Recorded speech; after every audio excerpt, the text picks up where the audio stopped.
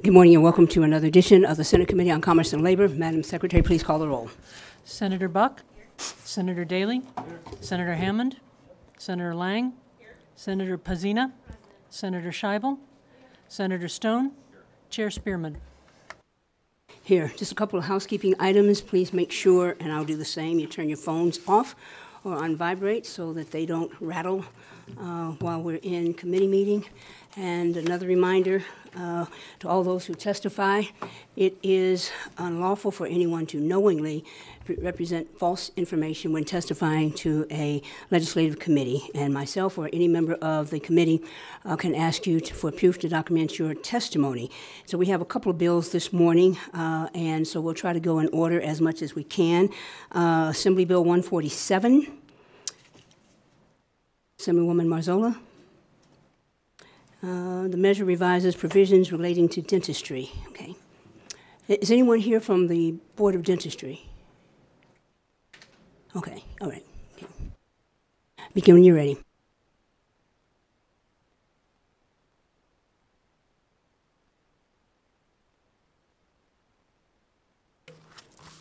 Good morning, Chair, and thank you for hearing Assembly Bill 147 this morning, Chair, and all of the committee members. I'm Elaine Marzola, representing Assembly District 21. I am here to present Assembly Bill 147, which concerns dentistry. Joining me today is Eddie Ablisser from Tri-Strategies, who will provide some general background information as well as information on the bill. During the legislative interim period, I had the honor of serving on the Joint Interim Standing Committee on Commerce and Labor. We heard presentations on Nevada's healthcare workforce and how we can make healthcare more accessible for all our residents. In particular, we learned about expanding and modernizing oral health and doctors of dentistry, some of the ancillary services that can assist our communities with access to care and quality of care, and the convenience of accessing a trained and highly certified dental professional in Nevada. Chair, with your permission, I'm going to turn the presentation over to Mr. Ablisser to give you specific details on the bill and answer any questions that you and the committee may have. Thank you. Begin when you're ready. Thank you, Madam Chair, members of the committee. For the record, my name is Eddie Ablisser with Tri-Strategies. Today, on behalf of the Nevada Dental Association, we had the privilege of working on this piece of legislation, modernization of dentistry, over the interim. We talked about a variety of issues and topics that really confronted consumers that were struggling with access to oral health care throughout the state. As you can see from our CDC rankings, we struggle in overall health care approach throughout all the state, along with our oral health issues. Doctors of dentistry, as we refer to ourselves themselves, are trained, qualified, focused on helping Nevadans live healthier lives through interprofessional collaboration and integrated healthcare, which is really important, especially in the aspects of this bill, because there's 4 elements in this bill that I'll go through briefly.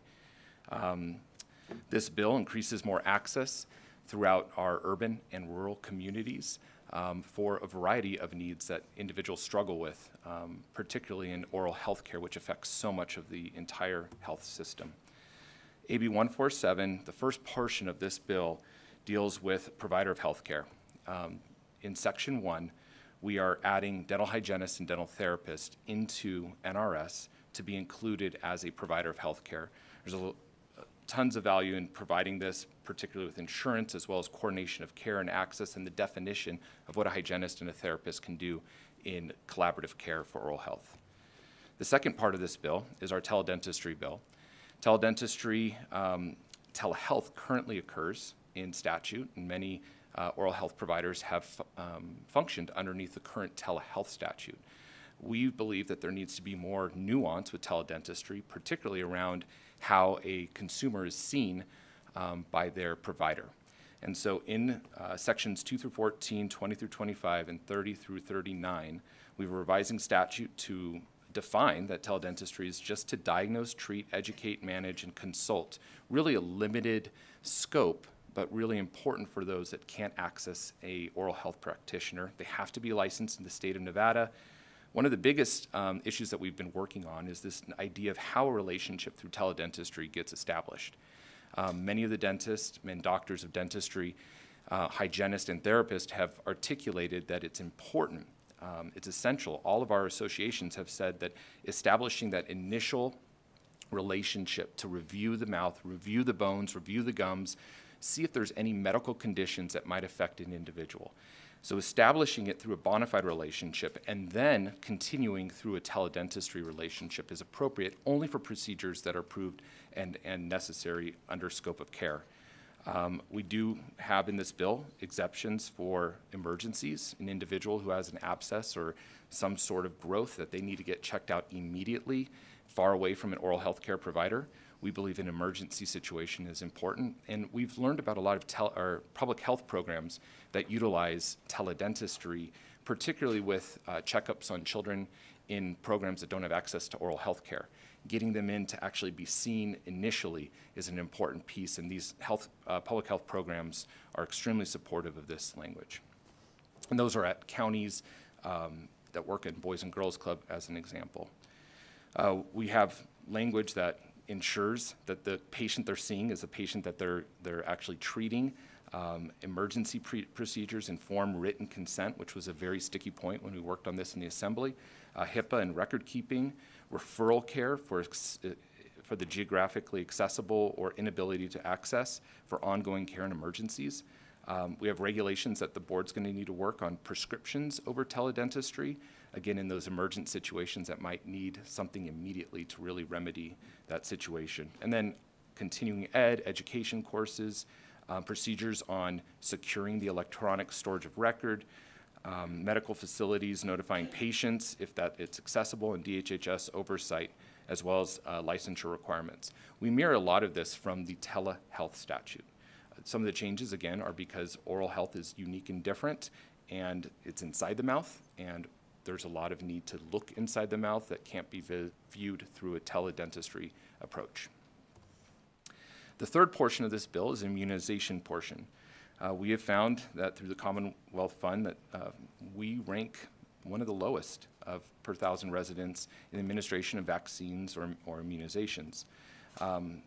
We saw that over the pandemic, the doctors of dentistry were called on to help with a lot of the immunizations and vaccinations that were needed in communities across Nevada, and they stepped up and they served. But that has been, thus taken away in statute. They're not allowed to give. A doctor of dentistry is not allowed to give a shot for immunization or vaccination, and so this bill revises that. We put approved courses before the board, a special license that can allow a doctor of dentistry to do this function, and how to administer it, as well as working with their hygienists and therapists who work under guidance of the dentist. The immunizations must have a standing order from a doctor of dentistry, physician, PA, or APRN. Procedures on how to dispose of the equipment, emergency plans, Board of Health reporting, CDC best practices that are established, the gained written informed consent, review of medical history, HIPAA and record keeping, as well as continuing education, and finally outline what is unprofessional conduct in administration of vaccination or immunizations. Final portion of this bill is considered the dental home. To be very brief on dental home and not to confuse the subject, it's the American Dental Association's language for referring to a primary care physician in the oral health field. We call it a dental home as a way to establish that every individual has their primary care dentist that they get to see. And so in the bill, we've established in Section 19.5 that any oral health professional who has that initial visit with a minor must refer to ongoing care, which is a dental home.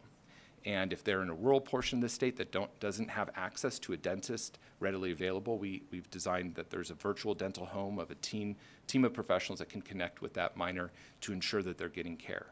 One of the things that this fixes is that we see in a lot of communities children going in for that initial checkup because they have a toothache or maybe decay in their tooth. There's no follow-up. There's no ongoing care for these children. And so the dental home establishes that that professional makes that referral immediately and that there's an established dental home so that the family and the children know where to go and have access to an ongoing care provider. We believe that these 4 provisions will significantly increase the access and convenience to care through doctors of dentistry. I want to thank Assemblywoman Elaine Marzola for all of her diligent work in working with stakeholders across the entire sphere of oral health, and we appreciate your time and available for any questions. Thank you. Any other presenters? No, we're ready for questions. Thank you, Okay. Chair. All right. Questions? Senator Stone. Yeah, thank you for the presentation. In order for some of these the subordinates of the dentist to administer immunizations, they have to work under a dentist or a physician or a nurse practitioner. So do you foresee a dental hygienist working in a dentist's office where the dentist doesn't want to do immunization and has some collaborative agreement with a physician and providing immunizations, in a dental office where a dentist isn't actually overseeing the administration? Eddie Ablisser for the record. Madam Chair, Senator Stone, I think one of those can be fixed. Just go direct. Thank you. I think part of it can be fixed through regulation with the board. Obviously, a physician can administer immunization, and if there is an agreement for a dental hygienist to work underneath a physician for any purpose, I think their license is tied to the doctor of dentistry, so there's more than likely has to be some sort of regulation put in place in order for that dynamic to happen, because our dental hygienists work very closely with the dentist and dental therapists. And then just as a follow-up, I would assume that if a dentist or a hygienist is administering immunizations, that there needs to be a crash cart as it relates to immunization effects, such as anaphylactic shock, allergies. I assume they have to carry epinephrine, antihistamines, and things like that. Yes. I think I saw something in the bill about that. Yeah, Eddie Ablisser for the record. Senator Stone, you're absolutely right. This was a core provision of moving forward on this topic, is that there's so many emergencies that happen when immunizations or vaccinations are given to an individual because of certain allergies. So the emergency procedures stipulated in the bill and then developed by the board is essential. Thank you. Additional questions? Okay, so I just have a couple. I want to go back to, I think it's like maybe the second or third slide, where you have all the percentages. Nevada ranks. Yep, I'm heading there. Did I pass it? So I'm looking at 50th for access and affordability. Talk to me about that. And by the way, Senatorwoman, I'm glad that we got there a few years ago. One of our former colleagues, Senator Ratty, brought a bill to bring dental hygienists into the fold, and it was like, we just said the sky is falling or something. Anyway, yeah. Eddie Ablisser for the record, Madam Chair, and I appreciate you bringing up Senator Ratty, because many portions of this bill are directly correlated to her former bill, the teledentistry portion, the dental hygiene and dental therapists being included in the provisions of provider of health care, as well as the dental home. We added immunization, which was another concept that was introduced last session, didn't get a hearing, and merged those together and refined it with stakeholders. Working with the Commonwealth Fund, this obviously changes over time. What we saw, because Nevada is such a big landmass, because we have 2 ginormous urban centers and very rural and then frontier portions of the state, access to healthcare in general, we struggle with in this state. And I know it's something that you all have been working on diligently to provide various ways for access. What we're concerned with, of course, is the role that oral health has in an individual's life and the effects that oral health has. Someone struggling with teeth decay, with bone disease, with gum disease, can have detrimental long-term compound effects on the individual's whole physical system.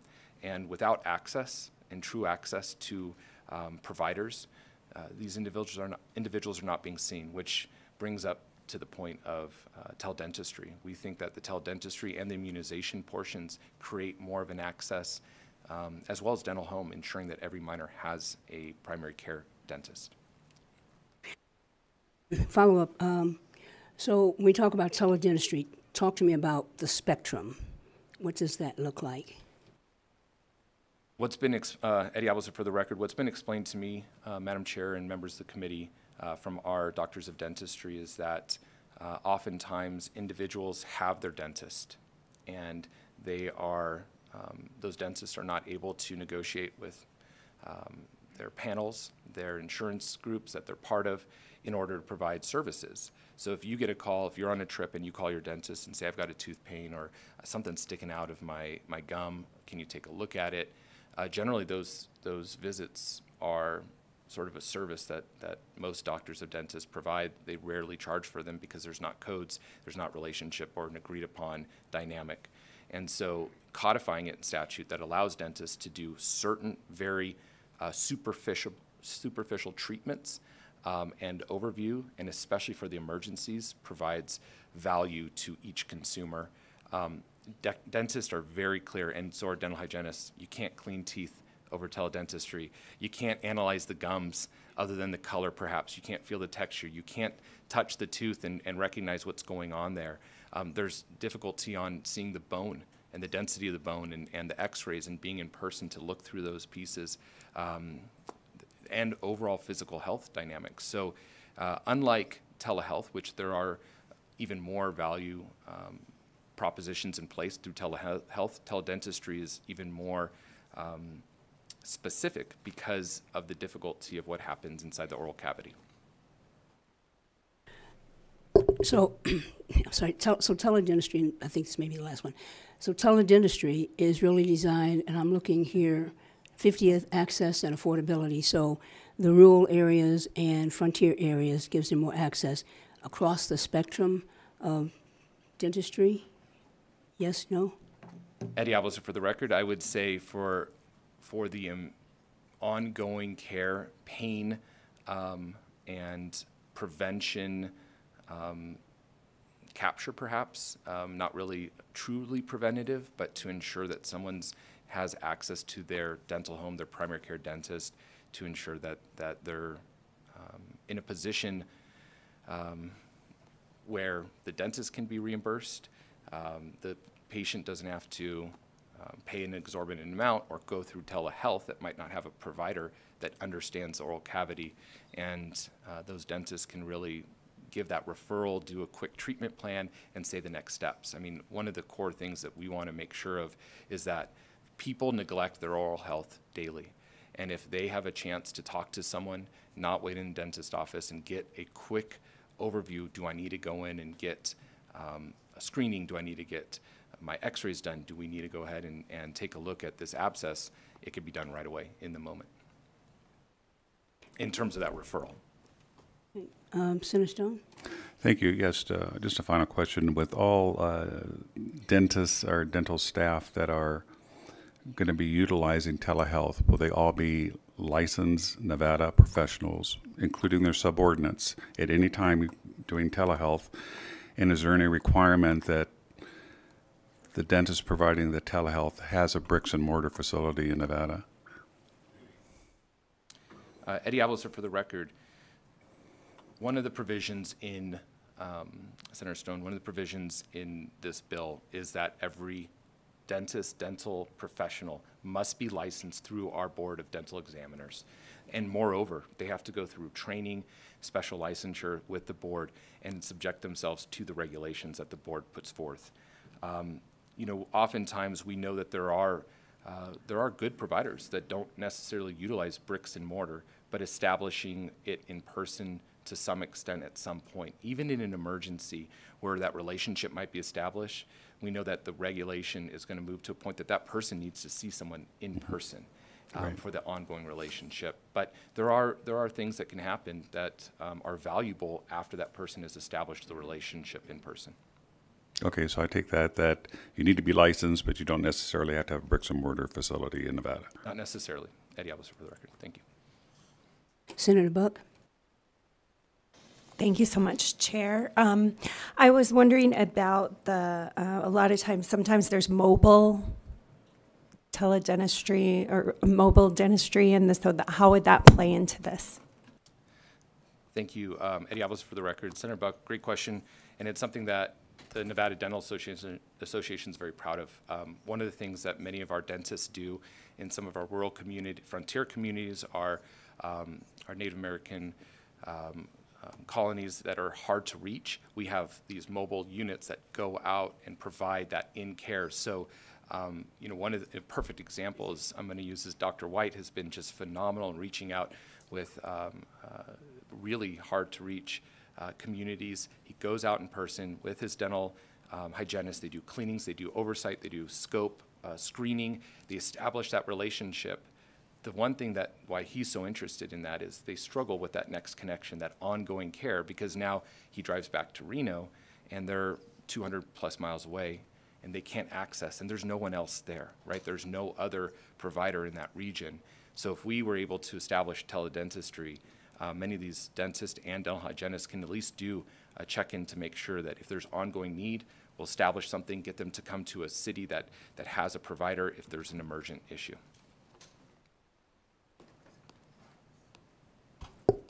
Additional questions? Number 2, teledentistry is used to diagnose, treat, and educate. And I want to go back to something you said, examining the gums and that sort of thing. So how do you do that with teledentistry?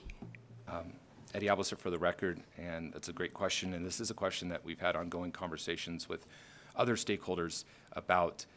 You simply can't. You cannot review the gum, the bone, some of the decay, some of the issues behind the tooth in the oral cavity. There's things that cannot happen, and those should not happen through teledentistry because a dentist needs to see that individual in person.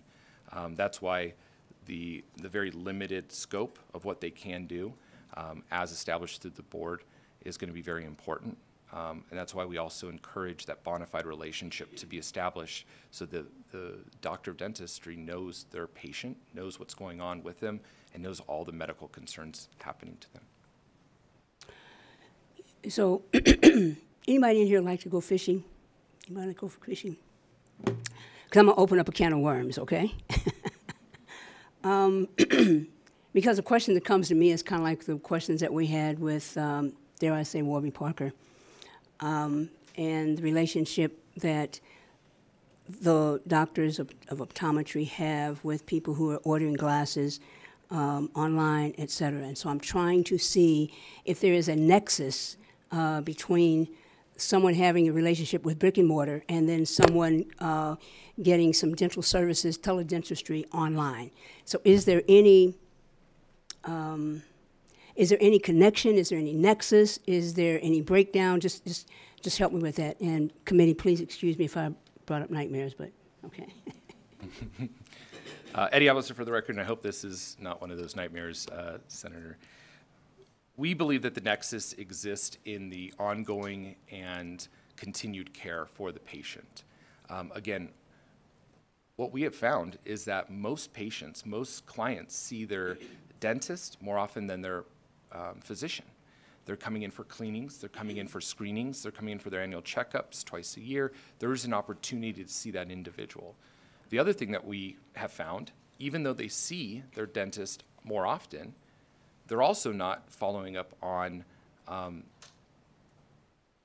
minor or medium pains that they might experience. We often go through the day and neglect drink a hot coffee, don't recognize the pain in the back of our tooth, and we don't report it, we don't engage, because the burden of engaging with that dentist and going to the office and being in person after that relationship is established is a lot.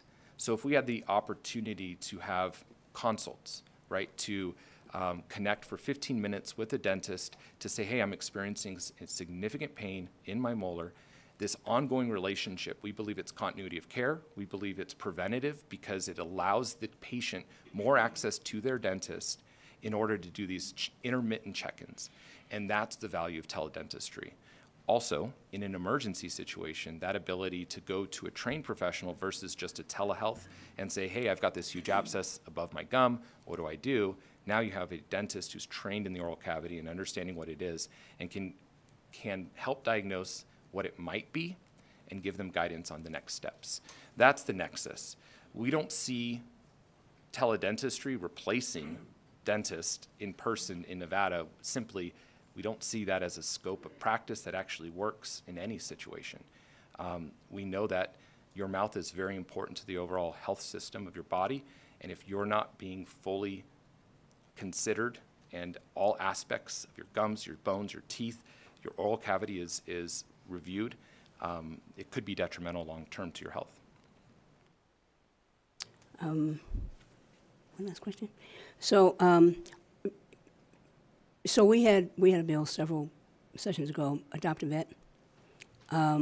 So how does this, because I know a lot of the veterans who use this particular provision, how many dentists do you know that are participating in that? Because one of the things that immediately comes to mind is there's a primary care with respect to the dentistry, but then there's something else that a friend of mine called and asked me one time, so there was a recommendation for braces or some type of alignment, but their dentist didn't do that at all. And so how do we reconcile whatever this is doing with that form of teledentistry? Am I making sense to you? Sure. Okay. Eddie Alvis for the record. Senator Spearman, you know, doctors of dentistry have a baseline skill and foundational understanding of the mouth. And then there's specialties.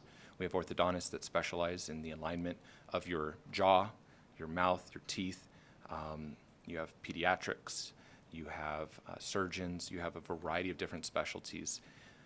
Similarly, in healthcare, when a general practitioner doesn't understand certain functions, they refer out. They refer to specialists, and then they create continuity of care, a collaborative approach to ensure that that individual's full physical health is coordinated and aligned.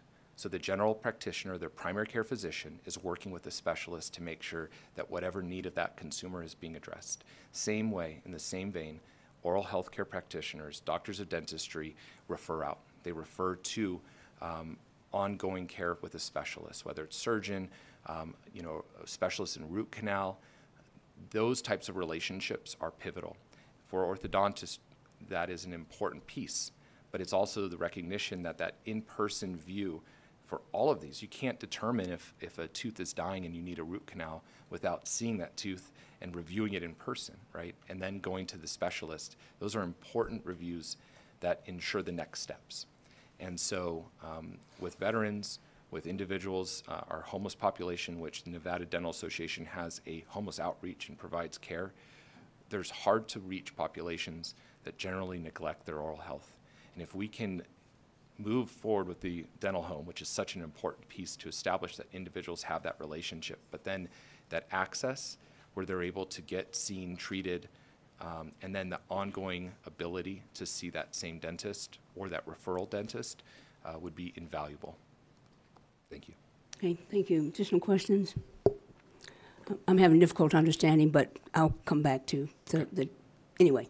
Any additional presenters? I think we have a couple people on the phone. You have anyone on the phone? We don't have any additional presenters. Okay. Elaine Marzola for the record. Okay. And so with that, if you all step back, we'll open up testimony in support.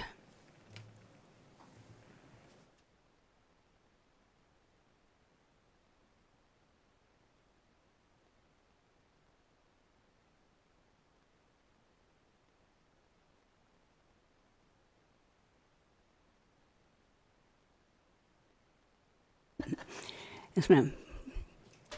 Chair Spearman, members of the committee, Sasha Stevenson for the record, here representing the American Association of Orthodontists.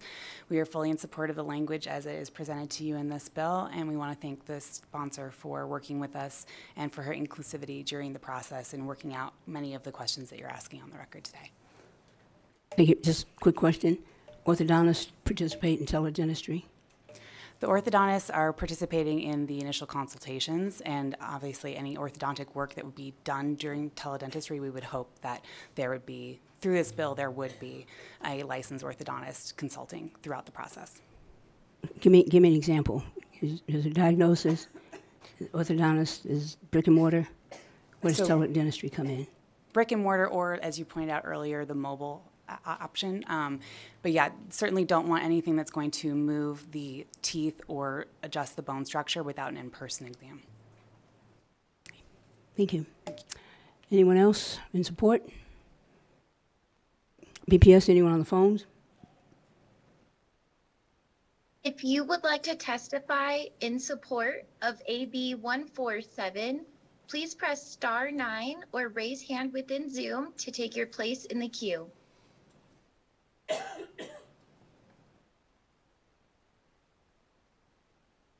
Chair, there are no callers choosing to testify at this time. Okay, so we will move now to opposition. Anyone here in Carson City? Anyone in Las Vegas in opposition?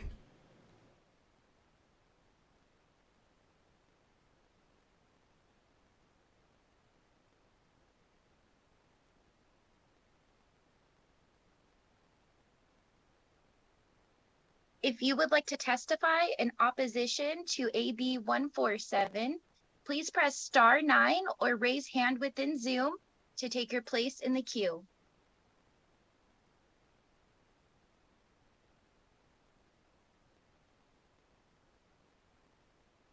BPS, let's hold off on phone lines first, and let's start here in Carson City. And hope that doesn't confuse whoever's on the phone. So we'll start in Carson City and move down to Las Vegas, and then we'll move to the phone lines. Is that okay? All right, let's start in Carson City. Good morning, Madam Chair, members of the committee. For the record, my name is William Horn. I'm with Strategies 360, representing Smile Direct Club. I want to thank the bill sponsor, Assemblywoman Marzola, for her work on this piece of legislation. Unfortunately, today I have to come in opposition on this, as it limits the scope in teledentistry, particularly for our client, Smile Direct. Also have on the line Dr. Jeffrey Solitzer will speak on how this teledentistry and how Smile Direct Club provides care for patients and how it actually works, as opposed to some of the representations that were made earlier during the presentation this morning. Also, there will be on the line as backup is Ray Colas, and but just for questions that the committee may have that he'll be able to answer. Again, the work that Assemblywoman Marzola did over the interim is appreciated. Unfortunately, Smile Direct was not included in those discussions. Probably it just was missed as that area of dentistry and that practice, but make no mistakes, those doctors that care for patients that using teledentistry through Smile Direct and other types of that product of molding teeth that many of you seen online, they are licensed dentists in the state of Nevada. I'll repeat, they are licensed dentists, just like all the other dentists that have the brick and mortar offices as well. They are answerable to the Board of Dentistry for their scope of care and whether patients are properly being cared for, et cetera. They're no different than any other dentist that's licensed in the state of Nevada. Before passing it on to Dr. Sulzer, I'd like to say that when a patient presents to teledentistry, there are steps that Dr. Solitzer will walk you through on how that actually works. Smile Direct has been in Nevada for years, and what was missing in the presentation earlier was presentation from the dental board, the board that we charge with overseeing licensed dental health care providers. They were not part of the initial hearing in the assembly. They did not come here. It's the board who will come and say, we have a problem in this area of dentistry, and we need to fix it. We have these issues that we are observing that need to be addressed, but we haven't seen that. And so in this particular section that's dealing with teledentistry, particularly in section 10, I think is, a solution looking for a problem, because there was no presentation that was given to even suggest that the outcomes for those who use teledentistry and companies like Smile Direct are any different than those who present in person. The Dental Association, who Mr. Elbasser, sorry if I butchered your name, Eddie, they seem to be taking the role of being the dental board, and they are an association. So the question that is, should be asked is, what is the need to, as Eddie mentioned, limit the scope of these licensed dentists as opposed to others? With that, Madam Chair, I'd like to pass this on to Dr. Jeffrey Solitzer. He's the Chief Clinical Officer for Smile Direct. Yes, sir. I'm sorry. Yes, ma'am. Thank you. What, sir? Is it okay if I speak now? Yes, please begin.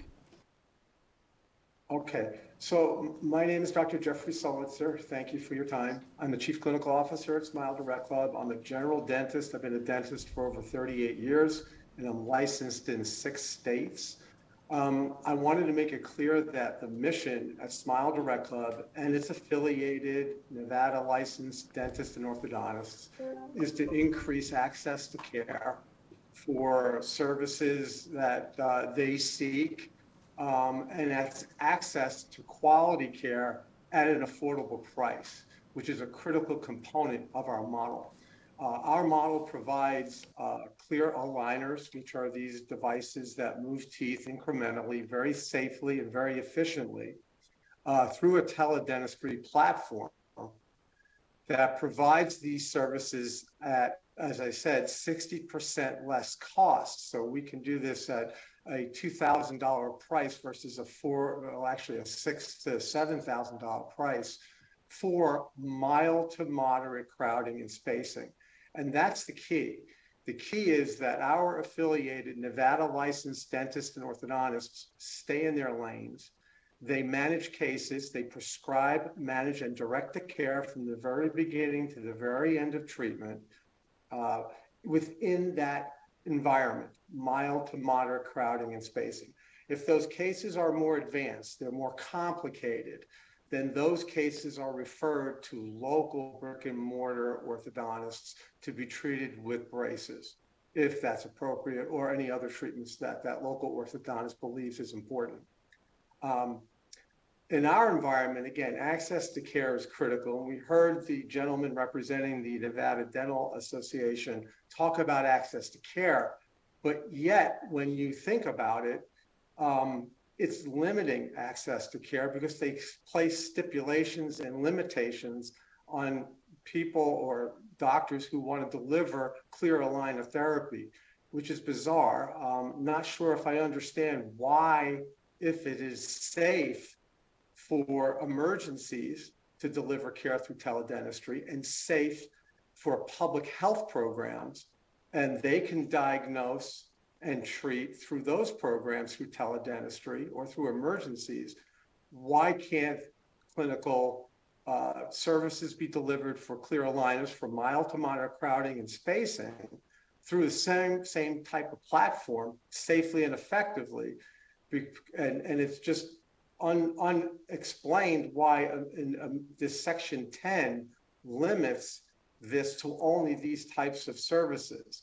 It just doesn't make any sense and clearly is anti-competitive. And that's where the Nevada Dental Association is going. I take some issues with how the representative of the Dental Association, who's not a dentist, to suggest that you cannot screen for periodontal disease, dental caries, and other oral pathologies in the mouth using teledentistry. We've been doing it for over 20 years effectively and safely. There are studies that show you can diagnose, you can screen for certain diseases and problems and issues and concerns. And oftentimes, through our platform, our Nevada licensed dentists and orthodontists do refer to local brick and mortar dentists or dental specialists for follow-up.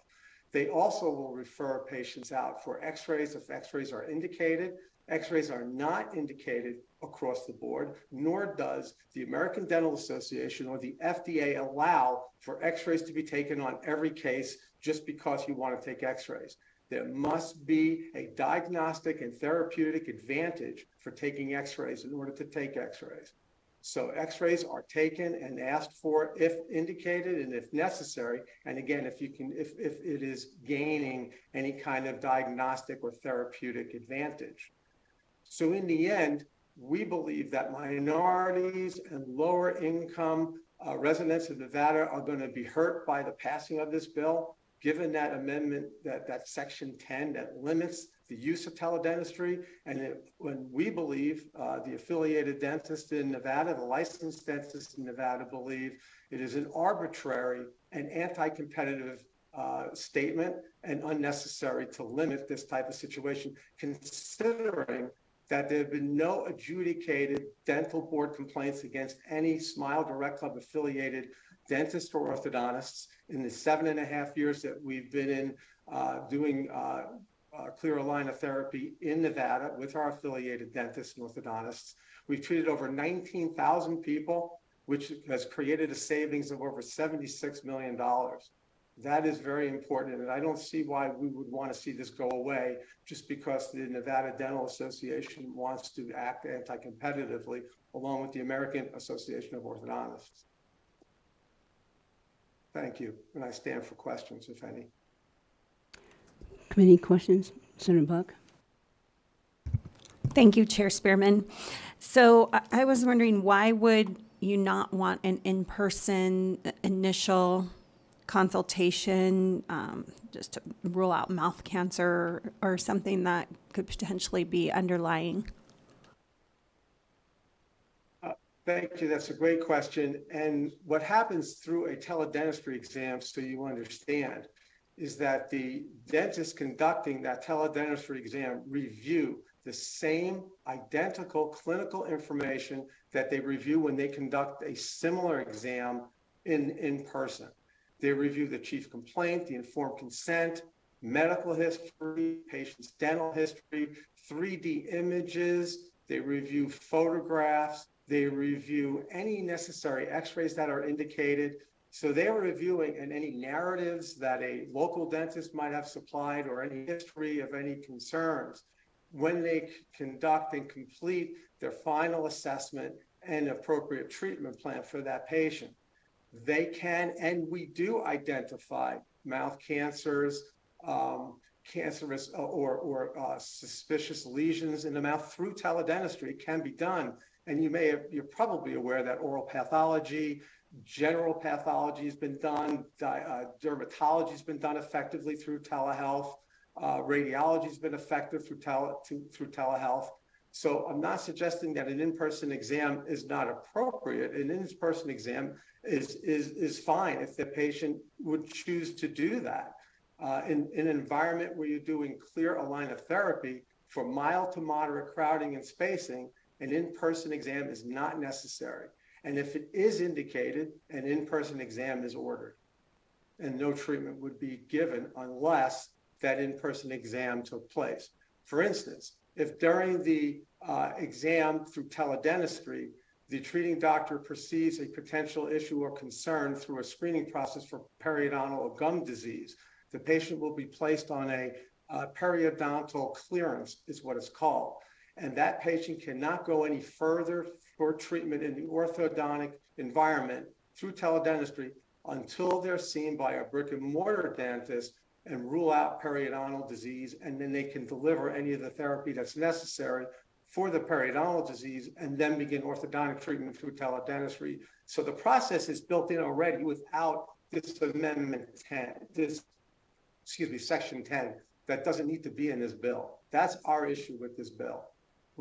There's no reason to mandate an in-person first.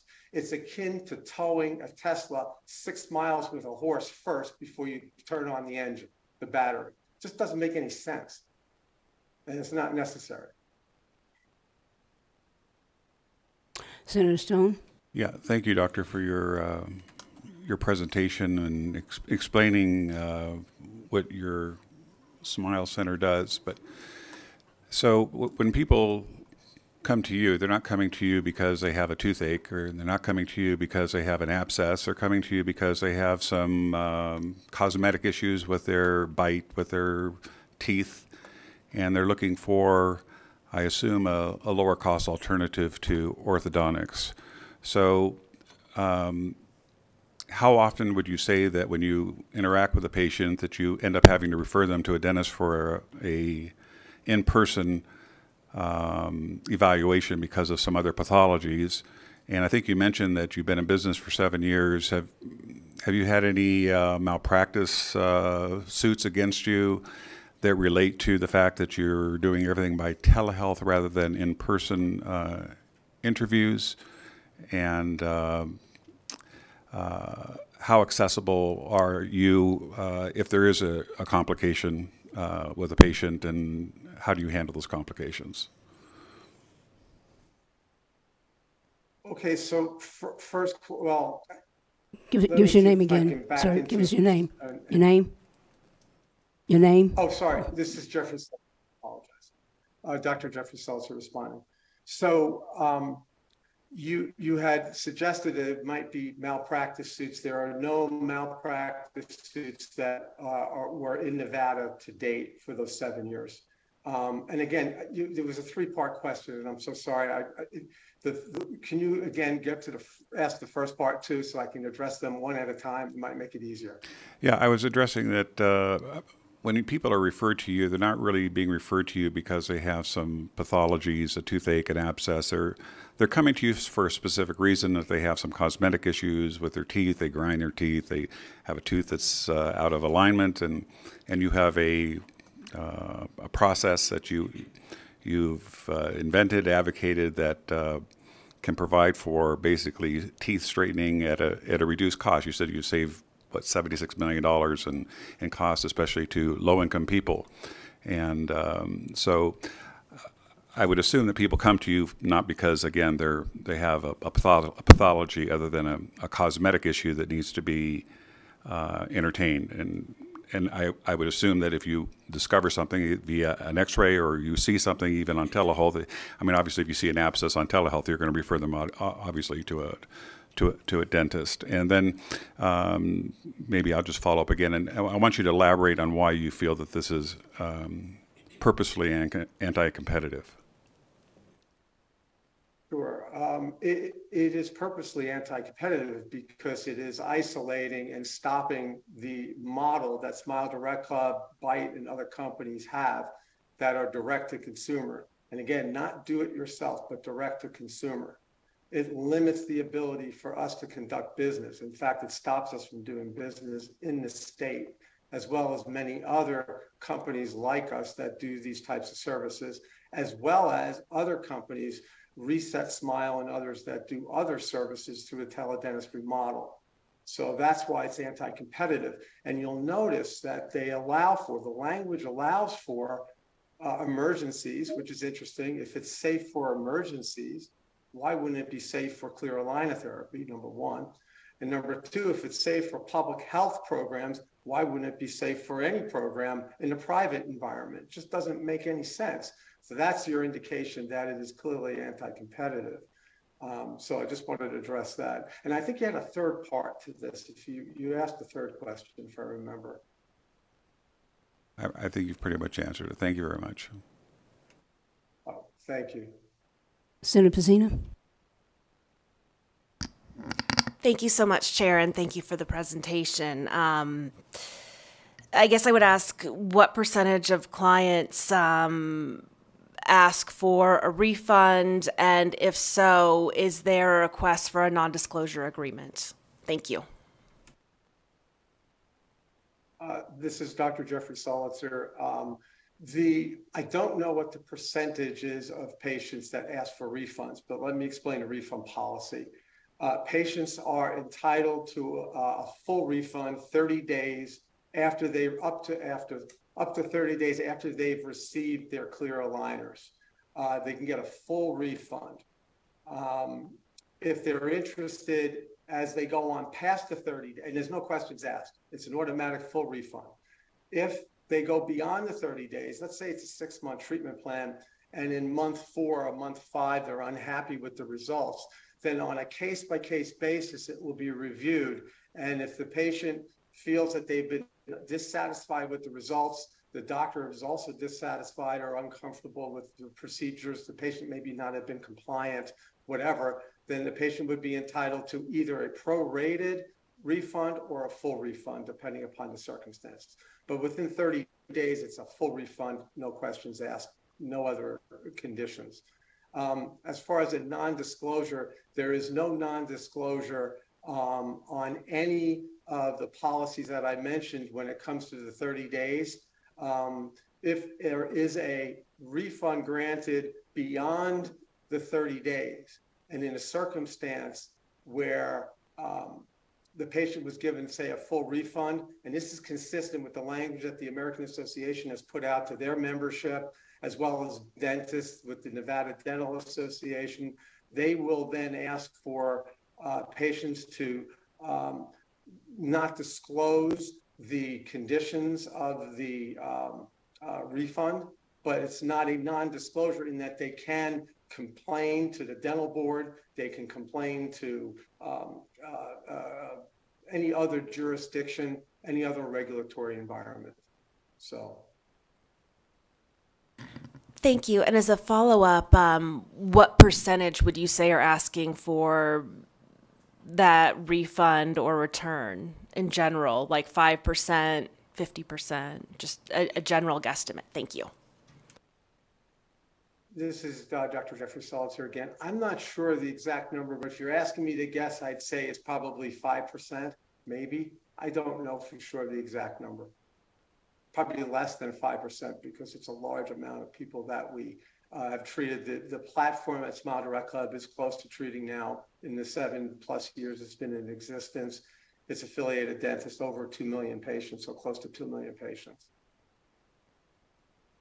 It's less than 5%, for sure. I have a question, because you said you're a licensed orthodontist here in Nevada, yes? Or licensed general practitioners who are dentists, or is there just general practitioners, or are there also orthodontists licensed here in Nevada? This is Jeffrey Solitzer. There are licensed orthodontists and general dentists in Nevada who are treating these patients who are residents of Nevada. Okay. So the question I would have, I was reading here that the American Orthodontist Association has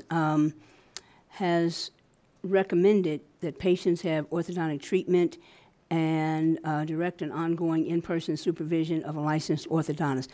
How many do you have here in Nevada, and would that be enough to cover your patients in Nevada?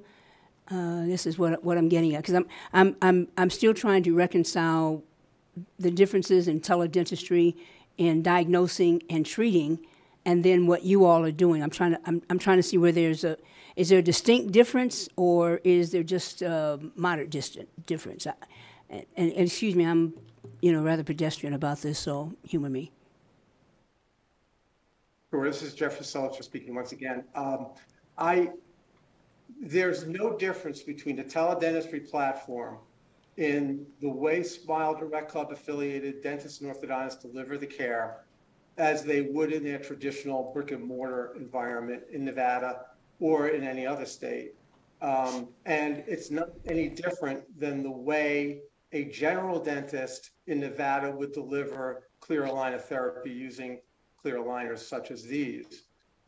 There is no mandate by state regulations, dental board, Nevada Dental Board, that a general dentist cannot deliver clear aligner therapy for patients.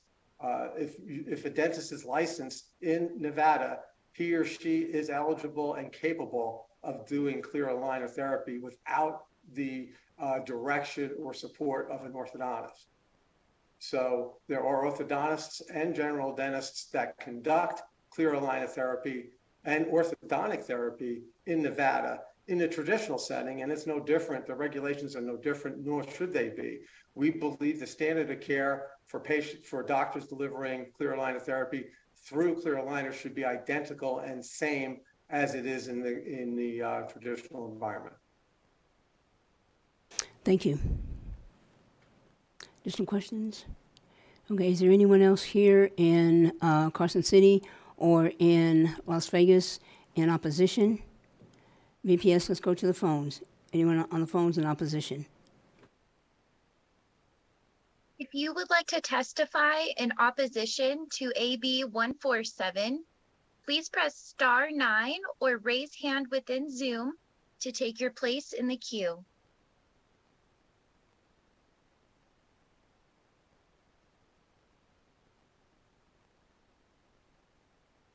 Chair, there are no callers choosing to testify at this time. Okay, so we'll move now to those testifying neutral. Anyone neutral? Don't see anyone here. Don't see anyone in Las Vegas.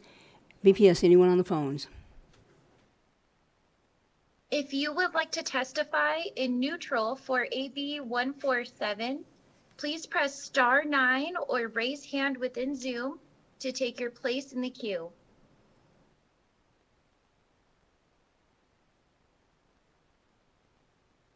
Chair, there are no callers choosing to testify at this time. Okay. Thank you. Senatorwoman Mazzola?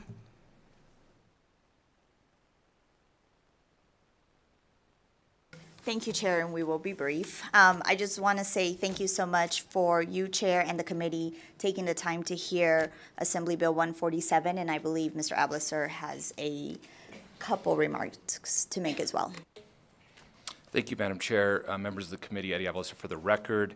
On behalf of the Nevada Dental Association, and a couple things I just want to address. The Nevada Dental Association truly believes that our board of dental examiners should be and must be the body that oversees, that directs, that guides all aspects of the profession and ensures that our practitioners are acting accordingly. In that, in Section 13, there's direct language that says the board shall adopt regulation regarding all aspects of teledentistry, including practice and scope. We believe that that conversation around all aspects of education, screening, treatment, referral should be included within the regs that are produced from the board. And we welcome the conversation with all stakeholders, from insurance to specialty practices to online teledentistry groups. We think that those are valuable conversations.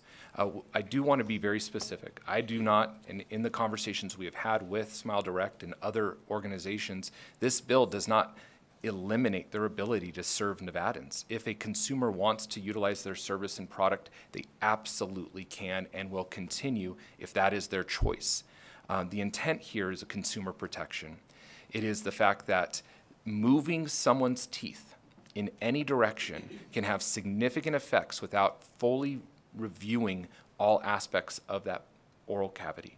I've heard stories that some individuals have come into a general practitioner or general dentist after they had movement of the bone that they were dealing with disorders, and their teeth were decaying, and it ended up breaking their teeth and creating even more compound issues.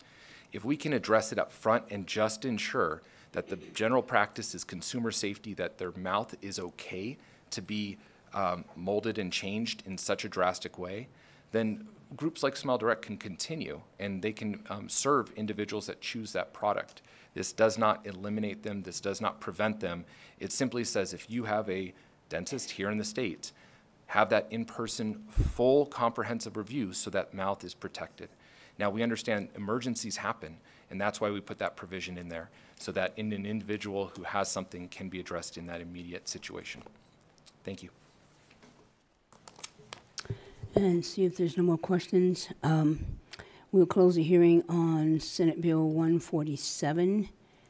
And I'd like to see after this, I'd like to see both parties meet with me because I have some questions.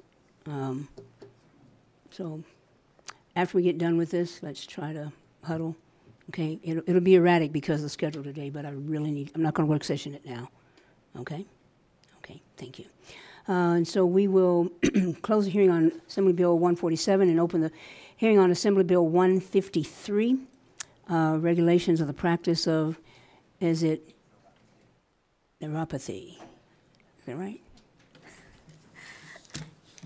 So in the Chair, Elaine Marzola for the record. Yeah, I think you can say it a couple different ways.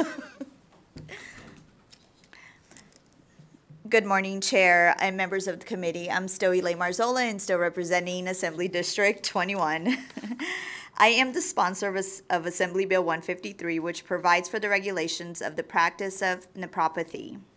I have Dr. Nuzzo, who is appearing via Zoom, and also Connor Kane with me to walk the committee through the bill, answer any questions that you may have. Just to give you a little bit of background information, in an effort to increase access to care, nephropathy provides Nevadans with another treatment option for a variety of health conditions. It is a branch of medicine that focuses on the evaluation and treatment of neuromusculoskeletal conditions. Doctors of nephropathy are connective tissue specialists. This measure aims to protect the public from the practice of nephropathy by unqualified and unlicensed persons from unprofessional conduct by persons who are licensed to practice nephropathy. As a background, nephropathy was founded in the early 1900s by Dr. Oakley Smith. It is very different from chiropractics, which focuses on the spine. Napropaths working with the spine emphasize on underlying ligaments. Napropaths in the United States are licensed as doctors of naturopathy in Illinois and in New Mexico and regulated in Ohio. Training of napropath schools typically involves 4 years of a master's level study. Dr. Nuzzo is the first one who founded the first and only U.S. accredited school of napropath. It is called the Southwest University of Naturopathic Medicine. Chair, with your permission, I would like to turn the presentation over to Dr. Nuzzo so he can go over the bill with you. Or Mr. Connor. and if I could, Chair, with your permission, Assemblywoman. Good morning, Chair and members of the committee. My name is Connor Kane. I'm with Carrera, Nevada. As you heard, we also have Dr. Patrick Nuzzo joining us by Zoom. He's a napropath who founded the Southwest University of Naturopathic Medicine and Health Sciences in New Mexico, and he's joining us today from New Mexico. So, Chair, with your permission, I would like to quickly walk you through the key provisions of Assembly Bill 153, which we're referring to as the Naturopathic Practice Act, and then briefly turn the floor over to Dr. Nuzzo so that he could tell you a little bit more about naturopathy and answer any questions that you and the committee may have. So here we go. We're just going to focus on roughly a dozen provisions here, and if folks have questions about others, we can go to those sections and try to answer those questions. Section 1.06 creates an advisory board to be overseen by the State Board of Health. Section 1.15 defines a napropath as a person who is approved by the division to practice naturopathy and who has been issued a license by the division. Section 1.18 defines the practice of naturopathy as well as what the term does not include. At a high level, as you've heard from the Assemblywoman, naturopathy is the manipulation of tissues, fascia, muscles, and ligaments to bring the bony structure back into alignment. When we turn the floor over to Dr. Nuzzo, he'll flesh this out a little bit more. No pun intended. It's also important to note what the term does not include: physical therapy, chiropractic, and massage therapy. Section 1.2 creates the Naturopathic Practice Advisory Board, a board appointed by the governor to include 3 licensed naturopaths and 2 representatives of the public. Section 1.23 outlines when the advisory board should meet. Section 1.26 outlines that the State Board of Health shall adopt regulations at the advice of the advisory board. Section 1.32 requires naturopaths to obtain a license by passing a national examination designated by the State Board of Health. Section 1.35 allows the division to issue a license to a person who meets the requirements set forth in this section upon application, approval, and a license fee of $500. Section 1.49 allows for the renewal of a license if the applicant meets the requirements outlined in this section and pays a renewal fee of $500. And Section 1.58 outlines the disciplinary action for a napropath and determines if an investigation is conducted and the license found. And essentially, the licensee is responsible for all costs that might result from that investigation. So with that, if I could just quickly to turn the floor to Dr. Nuzzo, who can again, flesh out a little bit more about what naturopaths do, and then we're happy to stand ready for questions. Thank you, Madam Chair, members of the committee, Assemblywoman Marzola. Thank you for the opportunity to come and present in front of the committee this morning. Naturopathic medicine and chiropractic medicine. Sir, can you give us your name? Together more than 120 Sir, years ago. Just can you give us your first and last name and spell your last name? Okay, I'm Dr. Patrick Nuzzo, N-U-Z-Z-O. I'm the president and founder of Southwest University of Naturopathic Medicine. Thank you. Thank you. As I was saying, naturopathic and chiropractic medicine started together more than 120 years ago. The founders were actually together. The philosophy, the education of naturopathic and chiropractic are almost identical. What's different is what broke the foundation or the founders apart and the way we treat. Naturopaths are connective tissue specialists, as Assemblywoman Marzola spoke of. We treat the connective tissue to bring bony alignment and spinal alignment versus a high velocity adjustment that a chiropractor may use to bring alignment.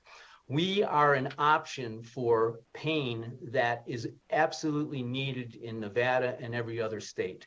With the opioid epidemic that's rampant in this country, we need more options of non-pharmacological treatment.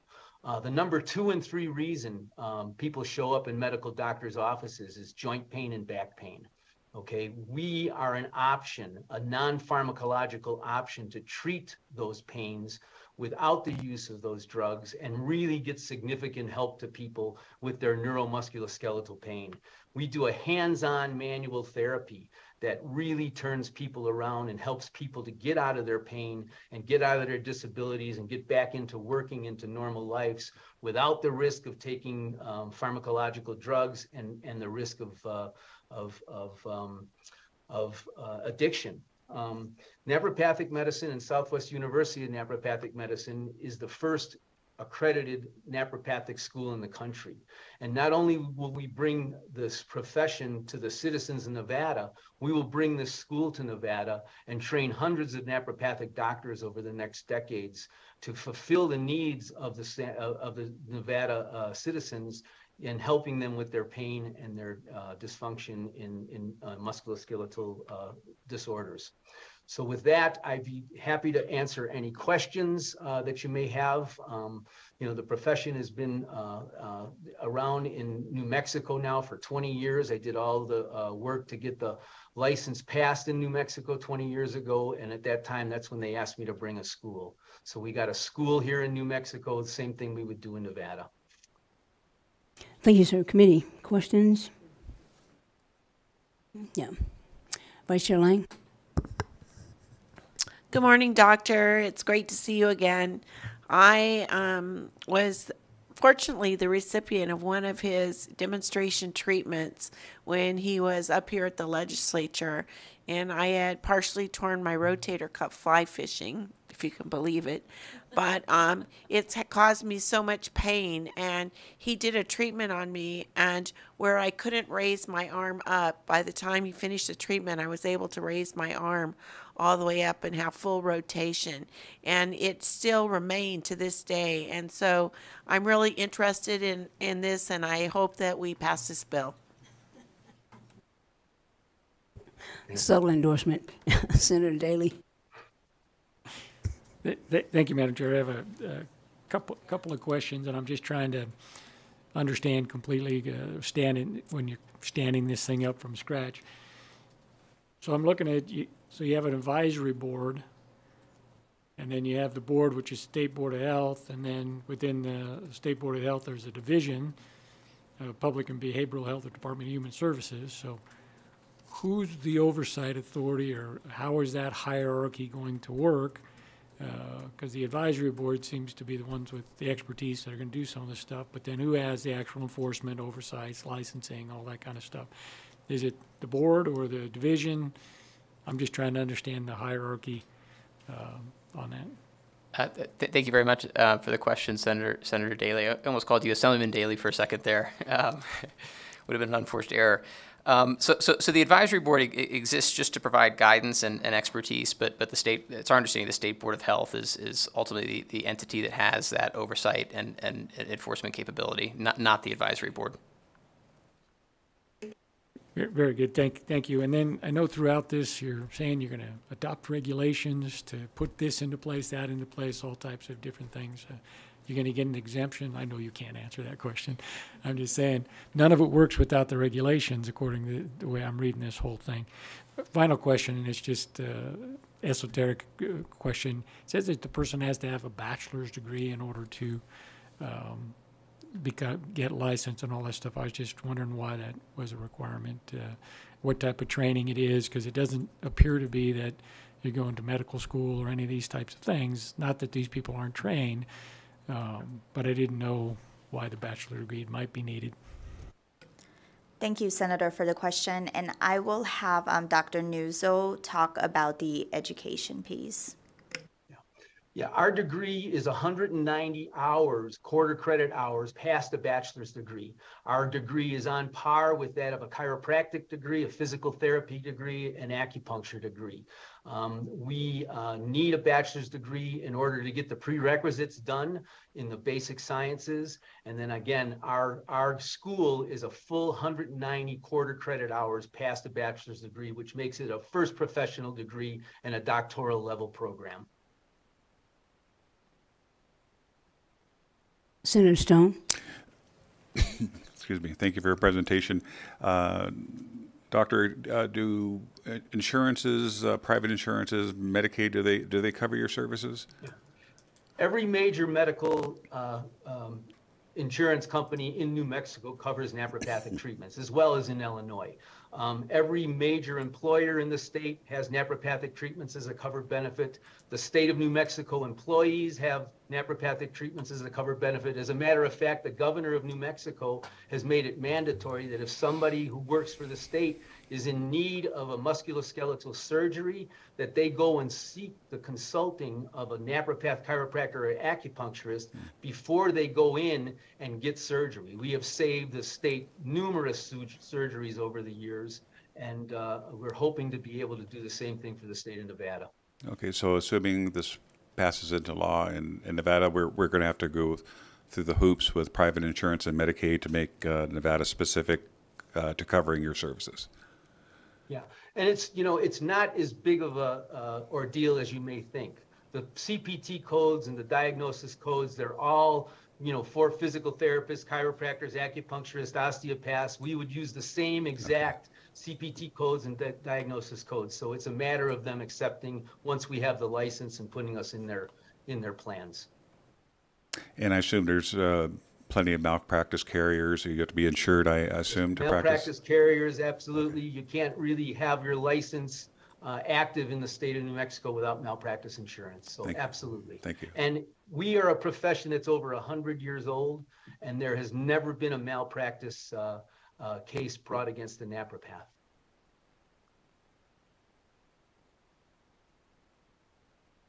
Senator Buck. Thank you, Chair Spearman. So as I look at section 1.29, it says a lot of non-licensed. I just wondered who that was written for. Non-licensed always kind of concerns me. And secondly, can you contrast for me or draw a contrast of how this is different than chiropractic care? I'll answer the part about how it's different than chiropractic care. Again, we start from the same philosophy, spinal manipulation and spinal alignment. It's just the way we go about it. If you've ever been to a chiropractor will bring bony alignment by doing a high velocity adjustment. A naturopath will take tension findings on the spinal column. This is scientific spinal manipulation. By taking tension findings, we then design a treatment to bring that ligament back into alignment and that bony structure back into alignment without force. If you adjust a bony structure, okay, without taking care of the tissue that's pulling it out of alignment, it will go right back out of alignment within minutes or hours after the adjustment. If you treat the connective tissue that pulls it out of alignment, like a naturopath will, it will then stay more in alignment and give the the patient the results that they need and they're expecting, from a session in manual therapy. And if I could, Chair, Senator, to your question, and Dr. Nuzzo, I'm not sure if you have the bill in front of you, but Section 1.29, I think, relates to folks who are in a naturopathic program who are enrolled and not licensed to practice, but may engage under the supervision of a licensed naturopath. Also, folks who are instructors who, have a limited window of period of time. I think it's not more than a month that they can engage in those types of services. Dr. Nuzzo, do you know why that's in the bill, or off the top of your head, could you give us a brief explanation? Well, what we put that in New Mexico is if we wanted to bring in teachers or seminars, naturopaths to come in and teach continuing education classes. In New Mexico and in Illinois, we need 30 hours of continuing education every year to renew our license. So there aren't that many naturopaths in New Mexico when we first started. So we were bringing naturopaths in from other parts of the country to teach, and then they would have a temporary license without having to get licensed here. I believe that's what you're referring to, Senator Buck. Thank you, if I may, one more. So I like the idea of this. I know that oftentimes in American medicine, I went to the ER and they want to give you pills. I don't like taking pills. So went to a chiropractor and it helped me. And so I can, like my colleague, say that anything that doesn't necessarily just rely on giving pills for pain, but actually fixing the root of the issue, I 100% like. Thank you. Thank you. I've seen on TV since I've been here somebody advertising that there's a way to, if you have neuropathy related to like diabetes or something like that, they can fix that. Is that kind of what this does? Just a question. Actually, that's this is Dr. Nuzzo. Madam Chair, I think you're talking about neuropathies and diabetic neuropathies. And diabetic neuropathies are the inflammation of the nerve channel because of the diabetic condition. Now, we treat those conditions, right, because that is soft tissue and that is neurovascular bundle flow, okay? But that's, the treatment of neuropathies is not the practice of nephropathy. Nephropathy is the treatment of neuromusculoskeletal pain, and neuropathies are a part of that diagnosis, if you will. We treat people all day long who come into the office with, neuropathies in the feet, neuropathies in the legs, neuropathies in the hands. And it's all about, spinal manipulation and bringing circulation to an area, bringing inflammation away from an area. So it's hands-on manual therapy, no pharmaceuticals used whatsoever. Okay, thank you. No additional questions? Okay, if you step back, we'll open up now for testimony and support. Anyone in support of Assembly Bill 153 here in Carson City and Las Vegas? Don't see anyone moving. BPS, anyone on the phones? If you would like to testify in support of AB 153, please press star 9 or raise hand within Zoom to take your place in the queue.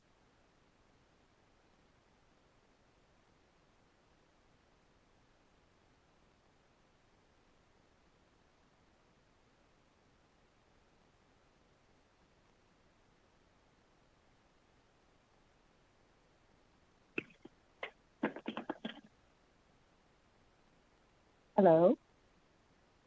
Hello.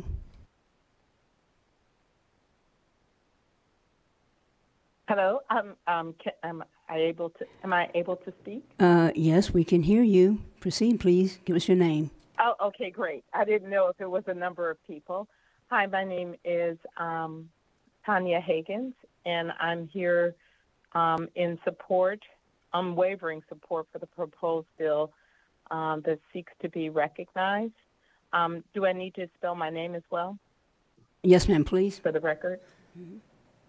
Okay. My first name is Tanya, Tanya, last name Haggins, Haggins.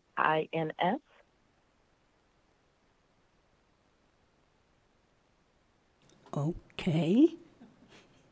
Oh, okay.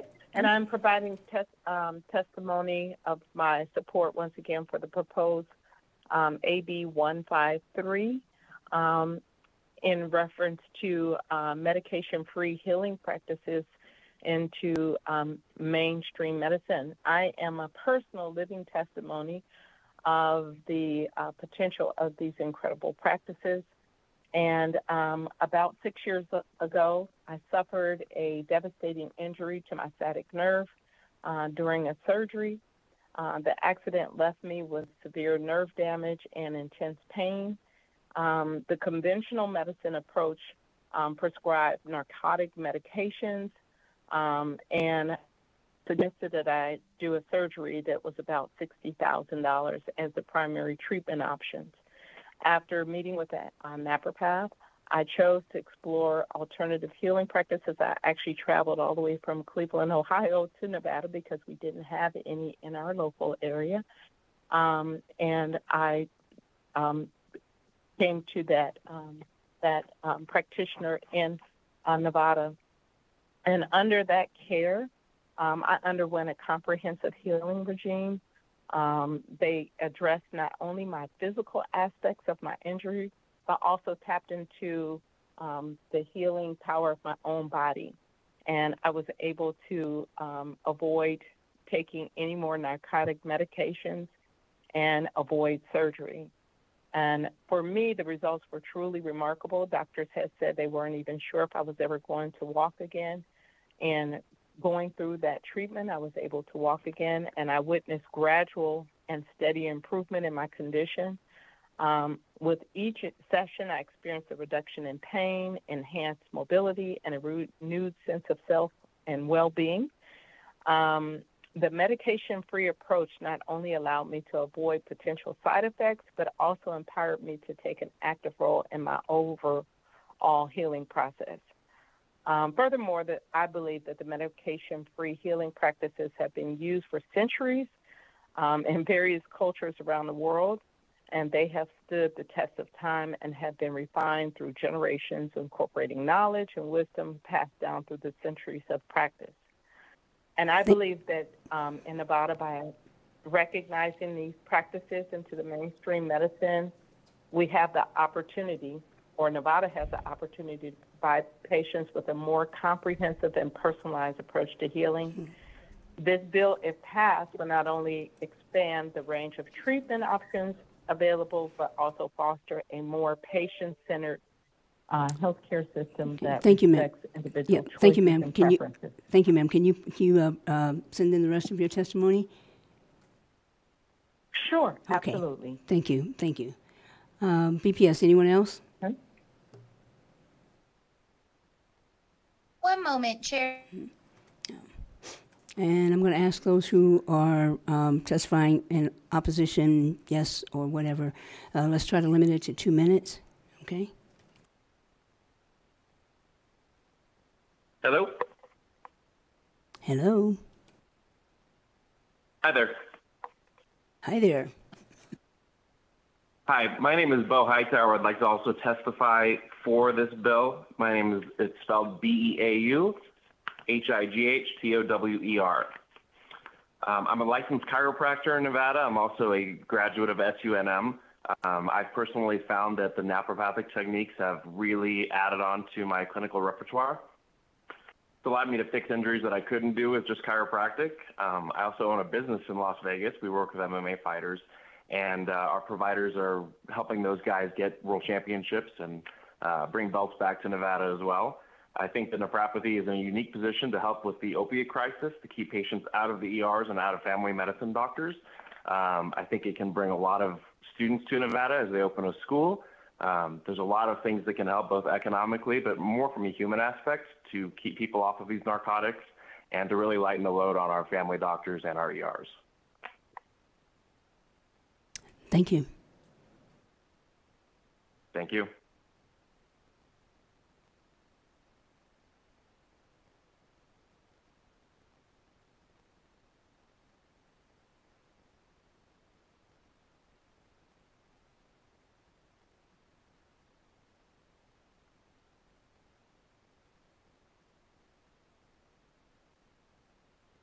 Caller ending in 855, you are unmuted and may begin.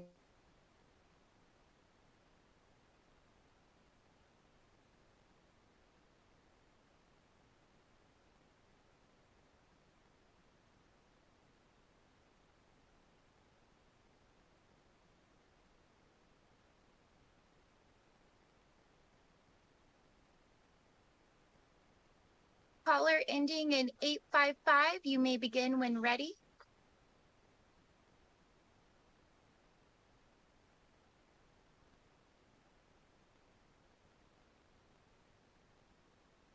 Chair, it looks like the caller is not unmuting to speak. Would you like to proceed and move forward? Yes, we will. And if they're having difficulty, if they come back in, we'll allow their testimony later, okay? So with that, let's move to those in opposition of Assembly Bill 153. Anyone here? Las Vegas? Anyone on the phones, BPS, in opposition?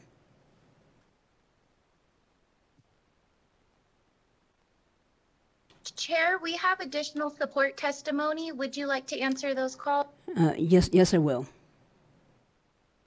And one thing for those of you, one thing that we try to do here, because sometimes there's difficulty with people getting in, I don't shut people out if they come in at the wrong time, so I think their voice is important. Just saying. BPS. Hello. Mm-hmm.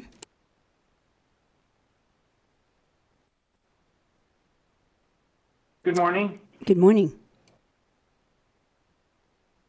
Am I on for the committee? Yes, you are. Good morning, Madam Chair, and honorable members of the Commerce and Labor Committee. It is an honor to address you this morning on such an important matter regarding the health of your Nevada constituents. I'm former State Representative Rick Miera, M-I-E-R-A, former Majority Floor Leader, and the longest-serving Chair of Education in New Mexico. I've also had the privilege of addressing your state leaders in the chairman training on behalf of the National Conference of State Legislature. What a beautiful state and population. I'm addressing you on behalf of AB 153 regarding the practice of neuropathy. I was privileged to sponsor the neuropathy bill in New Mexico. This legislation has more than surpassed the expectations we predicted. Dr. Nuzio's graduates have been able to successfully treat our population that were unable to receive this needed treatment with a variety of maladies up to and including pain management, the #1 complaint in our healthcare field. As a retiree from the Department of Psychiatry at the University of New Mexico, availability to treatment is paramount in a state that is expansive in size but lacking professional medical care.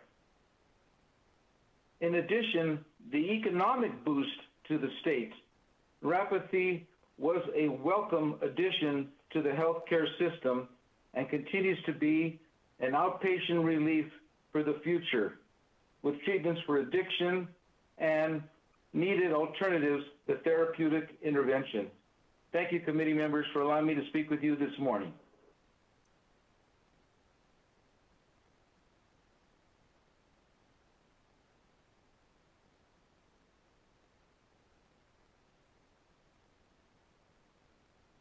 BBS, anyone else? Yes, Good Chair, morning, one Madam moment. Chair.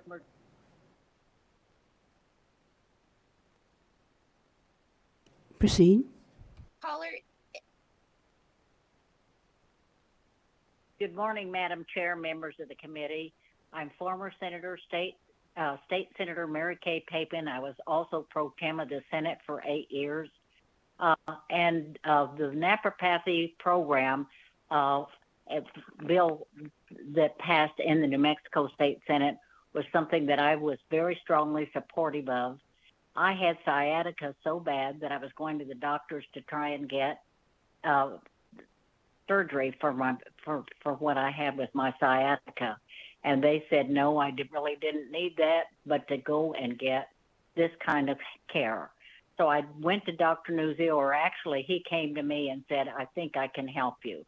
I was walking with a cane and I thought I was going to have to leave the Senate because I was in such pain. And he came and gave me treatments. And today, 20 years later, I am pain-free and I'm still walking. And occasionally when I'm in Santa Fe, because I live in Las Cruces, New Mexico, when I go to Santa Fe, I will go by and get a treatment as a precaution. I strongly support what Dr. Nuzzo is doing, and to be pain-free and drug-free to be able to live a productive life. Thank you so very much.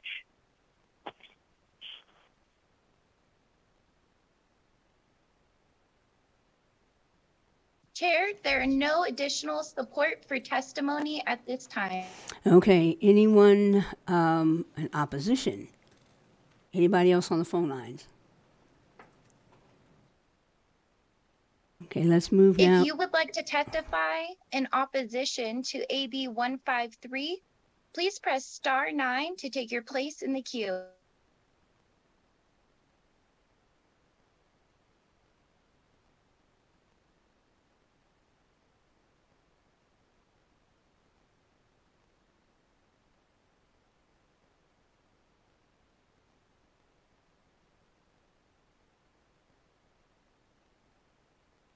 Hello, can you hear me? We can hear you.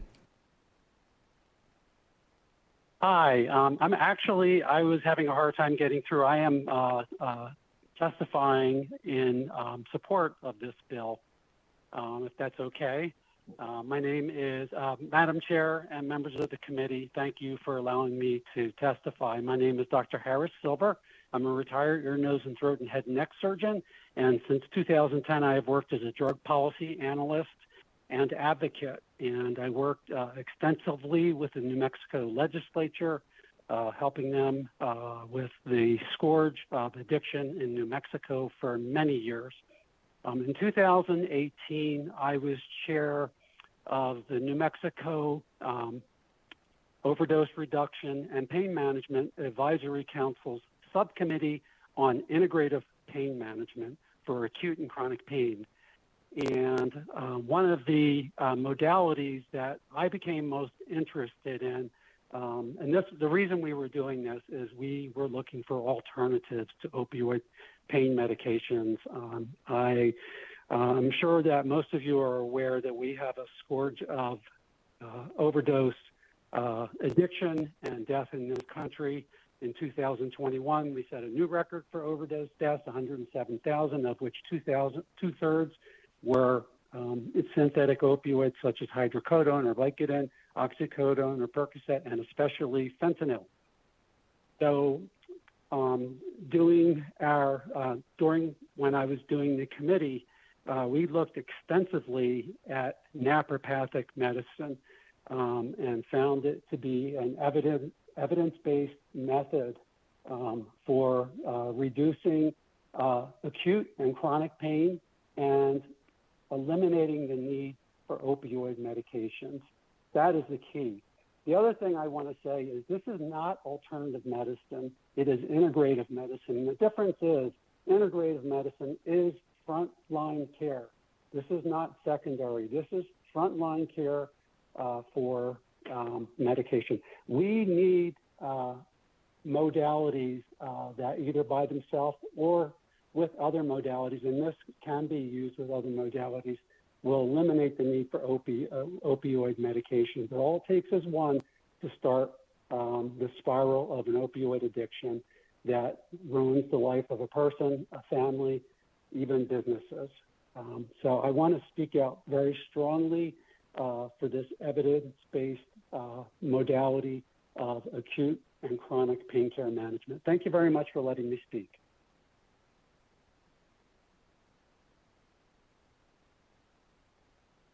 If you are just joining us and would like to testify in opposition to AB 153, please press star 9 to take your place in the queue.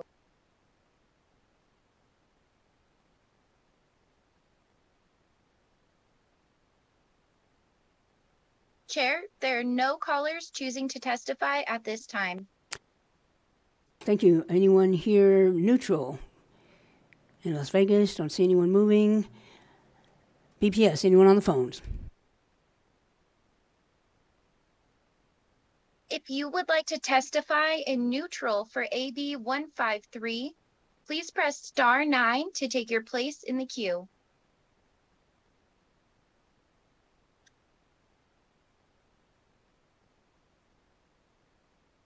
Chair, there are no callers choosing to testify at this time. Okay, thank you. I'll invite the bill sponsor up. Closing comments? Okay, it seems like it's very popular in New Mexico. I heard someone say Las Cruces, so it's spreading to Texas. Thank you all for the bill. Looks like you did your homework. And so with that, we will close the hearing on Assembly Bill 153.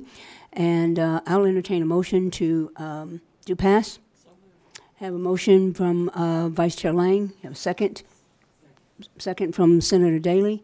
Additional questions? All in favor, aye. Aye. Opposed, nay.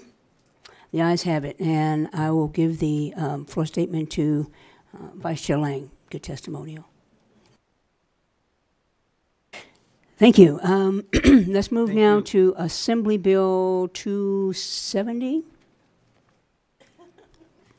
Are you still late, Marzola? Strike up the band. It's Assemblywoman Marzola Day. I promise, Chair, this is the last one you will hear today, at least from me. Thank you, Chair and members of the committee. Again, I'm Elaine Marzola, representing Assembly District 21. I'm here to present Assembly Bill 270. With me today, I have Jen Stever. She is via Zoom. She is going to go over the bill, and I also have Dr. Richardson here with me, who will be able to answer any questions that Chair, you or the committee may have. You have heard repeatedly this session and today, Nevada has a severe health care provider shortage. Our goal with Assembly Bill 270 is to expand safe and supervised anesthesia services for Nevada residents. If this measure is passed, Nevada will join 19 other states plus the District of Columbia in allowing highly trained, certified anesthesiologist assistants to work under the supervision of a certified and licensed anesthesiologist. Assembly Bill 270 provides for the licensure and regulation of anesthesiologist assistants by the Board of Medical Examiners and the State Board of Osteopathic Medicine. This bill includes procedures for regulating the practice of anesthesiologist assistants and for imposing discipline for violations of the governing statutes and regulations. Chair, with your permission, I would like to turn over to Jen Stever so she can go over the bill.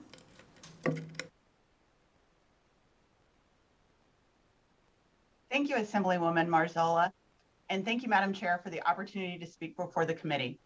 My name is Jennifer Stever, and I'm a certified anesthesiologist assistant. I've been practicing here in Atlanta, Georgia for 18 years, with the majority of my time spent in cardiothoracic anesthesia. I am also the current president of the national professional organization, the American Academy of Anesthesiologist Assistants. And I'd like to provide a brief summary of Assembly Bill 270. Section 2 through 18 creates a new license for certified anesthesiologist assistants, or CAAs, under the Board of Medical Examiners. It provides that a CAA assist in the practice of medicine under the supervision of an anesthesiologist. It defines the word assist to mean that the CAA personally performs the duties assigned to them. Defines the certification exam, which is currently administered by the National Commission for Certification of Anesthesiologist Assistants. Defines a supervising anesthesiologist as certified or eligible to be certified by the American Board of Anesthesiology. It establishes the scope of practice of an AA, which is also regulated by the facility and the anesthesiologist. It provides for the requirements to be licensed as an AA, including graduates from an accredited AA program, passes the national certification exam, applies for a license, and meets all requirements set by the board. It requires a supervising anesthesiologist to be immediately available in such proximity to an AA that the physician is able to effectively reestablish direct contact with the patient. It allows an anesthesiologist to supervise CAAs in a manner consistent with federal law, 1 to 4. Sections 19 through 40 amend current law to provide for CAAs to be regulated by the medical board and include CAAs in the regulations pertaining to a physician, perfusionist, physician assistant, and practitioner of respiratory care. This includes a process for investigating complaints and the imposition of disciplinary action. Sections 41 through 57 create a new license for AAs under the Board of Osteopathic Medicine.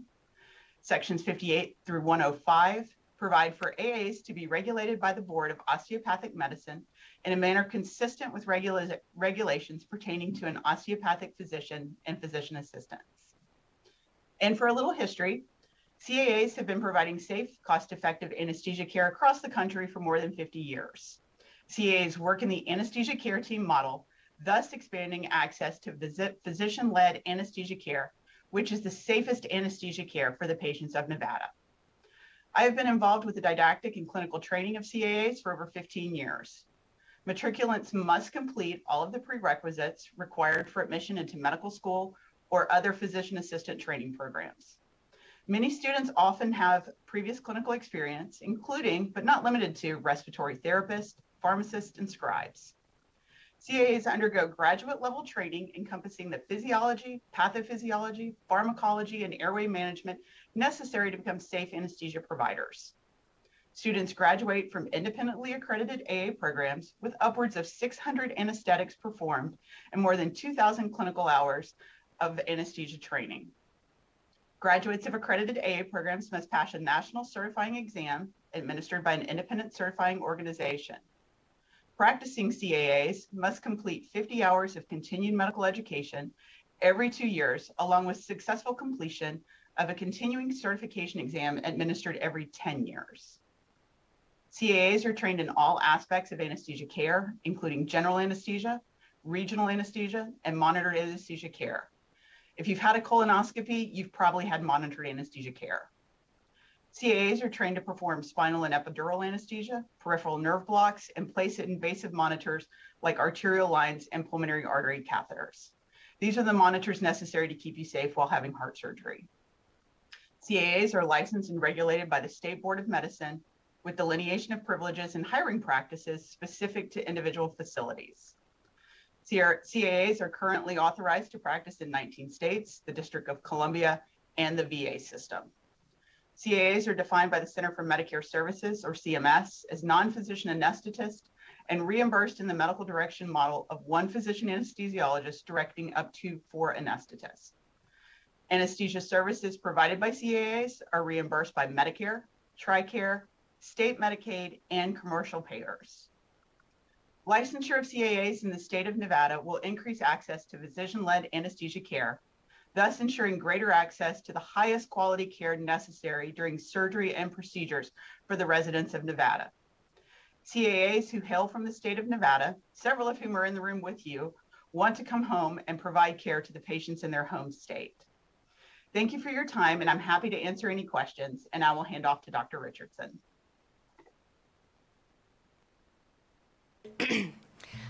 Hello, my name is Dr. Shana Richardson. That's ShainaRichardson. First, I'd like to thank the chair and the members of the committee for the opportunity to testify before you today. I am a board-certified physician anesthesiologist. I've been practicing in Reno as part of the largest anesthesia group in northern Nevada for about 7 years, and I've been on the governance board of that group for about the past 5 years. I'm also the immediate past president of the Washoe County Medical Society, which is the nonprofit organization representing all types of physicians in northern Nevada, and I'm also the co-chair of the Government Affairs Committee of the Nevada State Medical Association, our similar state organization. And personally, I've also worked directly with anesthesiologist assistants, or who I'll refer to as AAs, while I was doing my residency in Colorado. While we were there, we also began a training program for AAs, so I worked with student AAs, and since I've been back in Nevada, I have been taking AA students as part of an away rotation from out of state to come and work back in a Nevada hospital. I would like to just focus on 3 specific things that I think are really important to this bill, and that's safety, cost, and shortage. First, safety. AAs function identically with to nurse anesthetist within the anesthesia care team model. Their equivalency in patient safety has been shown in multiple studies, and this bill does require supervision of AAs by a physician. And there have been several studies, but specifically a very good peer-reviewed Silber study that over about 200,000 anesthetics that showed that when physician anesthesiologists were specifically involved in the care, there was a lower death rate in complicated cases, about 2.5 per 1,000 cases, a lower mortality rate, which is not insignificant. Second is cost. Anesthesia services themselves are reimbursed at the same rate regardless of who delivers an anesthetic. So if we're paid $100 for an anesthetic, if I perform that myself, I would get that entire fee. If I perform it with in a supervisory model, we would split that fee. So that means there is no increased cost to either the patient or to the state. Also, insurance companies classify AAs equally in terms of risk as they do to CRNAs, which means my malpractice insurance would not increase whether I practiced independently or whether I practiced as part of an anesthesia care team model with using either AAs or CRNAs. And AAs also carry their own malpractice insurance. And lastly, shortage. As everyone on this committee knows, we have a really deep shortage of healthcare providers, and anesthesia has been particularly hard hit. This isn't entirely surprising since COVID, because people basically cough on us for a living. So we've lost a lot of people from our profession, and it's been really hard to keep people for a full length of the career. I personally have started working a lot more over the last several years, and I regularly work over 80 hours a week. And if I didn't have a very patient and understanding spouse, it would be very difficult to maintain this for much longer. I really, really do love my job. I love serving this community, but I worry that these types of hours and under these conditions is going to drive a lot more providers to significant burnout.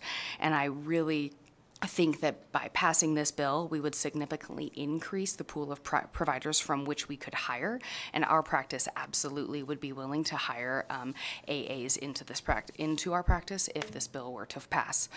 I think AAs are competent, safe, valuable members of the anesthesia care team. They're tried and true, and I urge you to please pass AB 270 to allow for the licensure of AAs in Nevada. Thank you.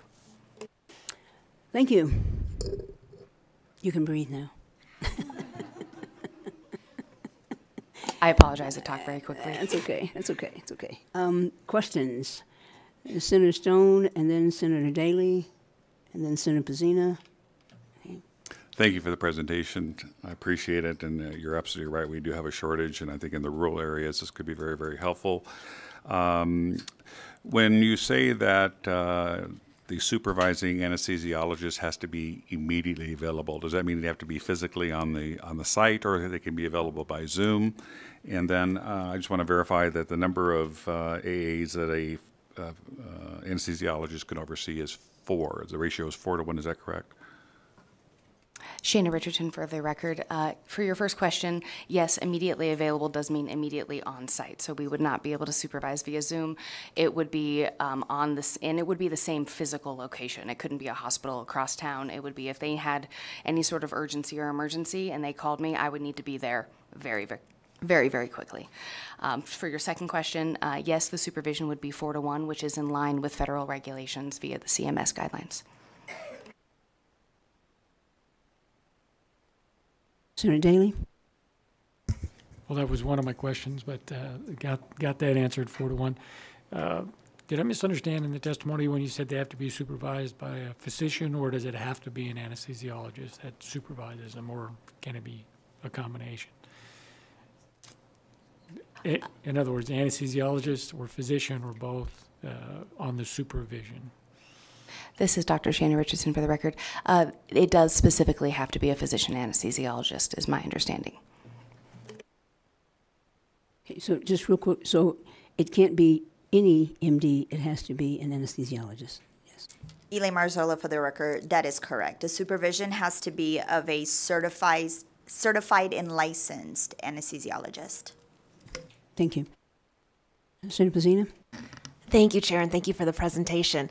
So could an anesthesiology assistant provide the anesthesiology as a patient is going under, or are they monitoring the condition after the patient has already received the anesthetics? Thank you. Thank you for the question. This is Shana Richardson again. They will be involved in all aspects of the patient's care, but if they have to be supervised under the regulations of medical direction, and there are specific stages throughout the anesthetic. Think of pilots flying a plane. The takeoff and landing is the highest risk part, and those parts are moments in which the anesthesiologist needs to be physically present, supervising the AA.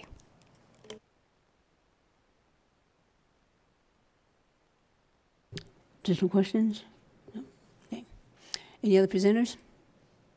No. Okay. Thank you, Chair. All right. So you want to step back, and we'll now open it up for public testimony and support. Support here in Carson City, and if you're in Vegas, yes, come to the table. Okay. And we'll start in Carson City. Begin when you're ready. Thank you, Chair Spearman and members of the committee. My name is Stephanie Zunini, Zunini, and I'm here today to testify in support of AB 270. I am a certified anesthesiologist assistant and the current president of the Nevada Academy of Anesthesiologist Assistants. I'm a fifth generation, born and raised Nevadan, but I currently live and practice in Denver, Colorado because I'm unable to do so in my home state. I'd like to thank my dad, who's sitting behind me, for picking me up very late from the airport last night to make it here this morning.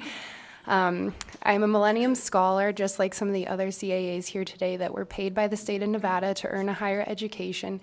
And as of right now, we are unfortunately unable to use our desperately needed skills as anesthesia providers in our home state. There is undoubtedly an anesthesia provider shortage here in Nevada.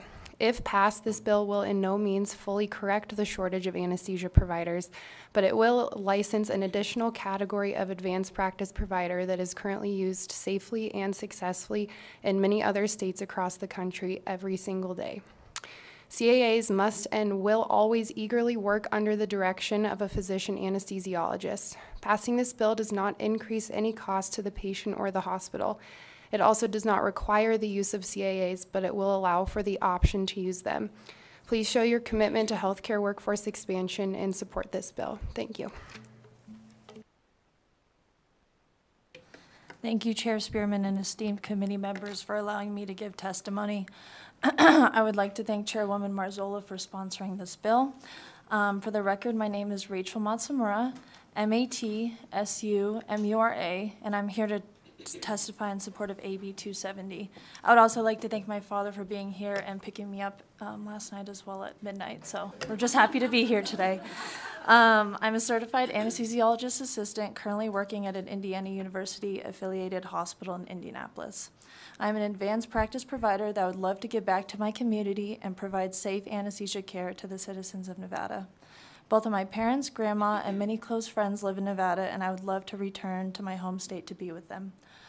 AB 270 would bring a new category of highly educated and safe advanced practice providers that would work in the physician-led anesthesia care team model. I want to thank the committee members for allowing me to give my testimony and hope you will support AB 270 because Nevada is in dire need for more anesthesia-safe providers. Thank you. Thank you. So you're a Hoosier? Naptown. Go Naptown. Okay. Yes. Thank you, Madam Chair. For the record, Susan Fisher with McDonald Carano, and I got the salmon jacket memo this morning. I'm speaking on behalf of the Nevada State Board of Osteopathic Medicine. We are in full support of this bill. I would also like to add an important component of this bill is workforce development and economic development, and you will hear a little bit more about that from a caller who's online today. Thank you. Thank you. Thank you, Madam Chair, members of the committee. My name is Sarah Watkins. I represent the Nevada State Medical Association here in support of AB 270. As a physician and patient advocacy organization, the Nevada State Medical Association supports this bill. Passage of this bill will help expand the need for supervised mid-level providers and provide more quality care in a very needed space here in this state. We thank the Chair Marzola for bringing this bill forward and for working with members of our association. Thank you. Hold on just a minute. Let me go down south to Las Vegas, and then we'll come back up here. Las Vegas?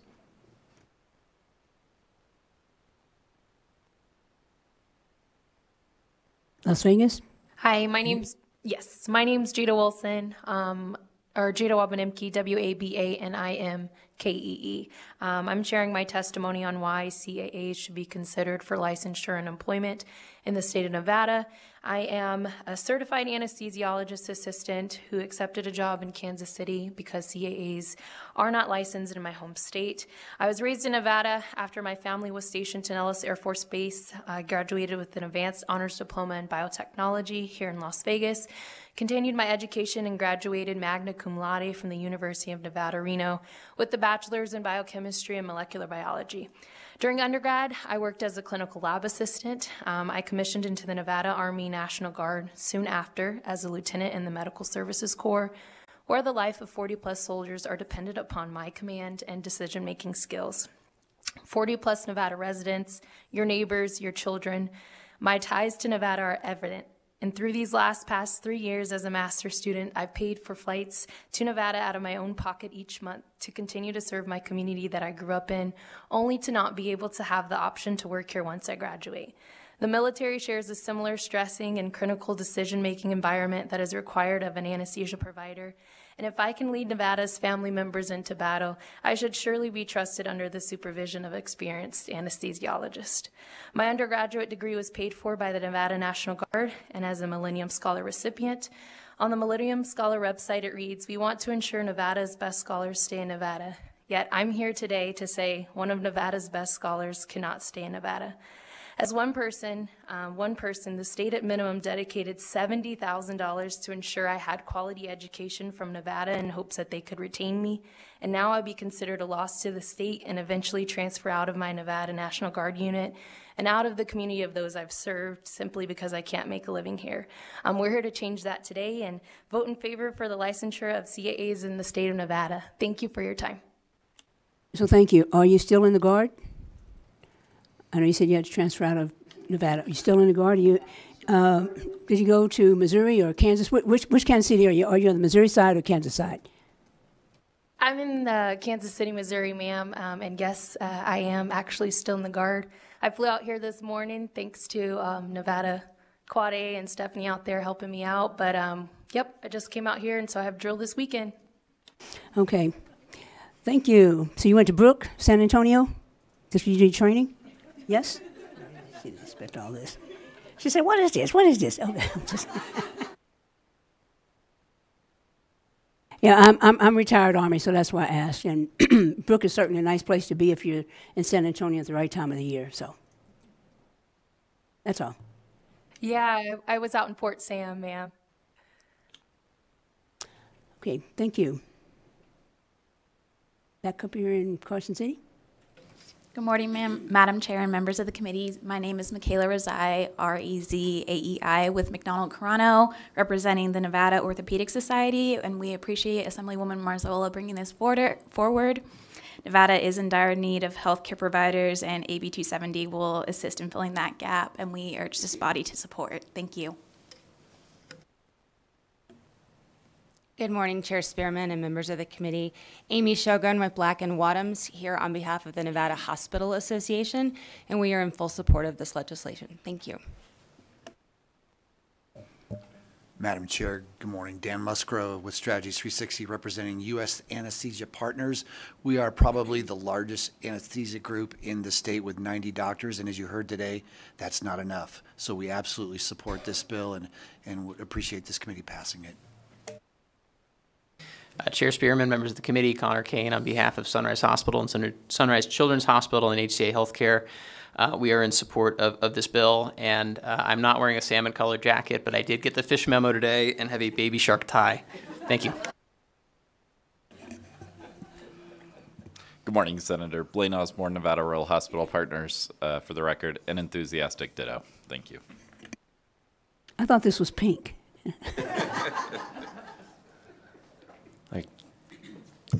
For the record, Jerry Matsumura, M-A-T-S-U-M-U-R-A, representing Nevada State side of anesthesiologists. I think enough's been said. I'll spare you all this material, and we're in strong support of AB 270. Thank you. Thank you. Safe ride back from the airport. Anyone else? Anyone else here in support? BPS, anyone on the phones? If you would like to testify in support of AB 270, please press star 9 to take your place in the queue.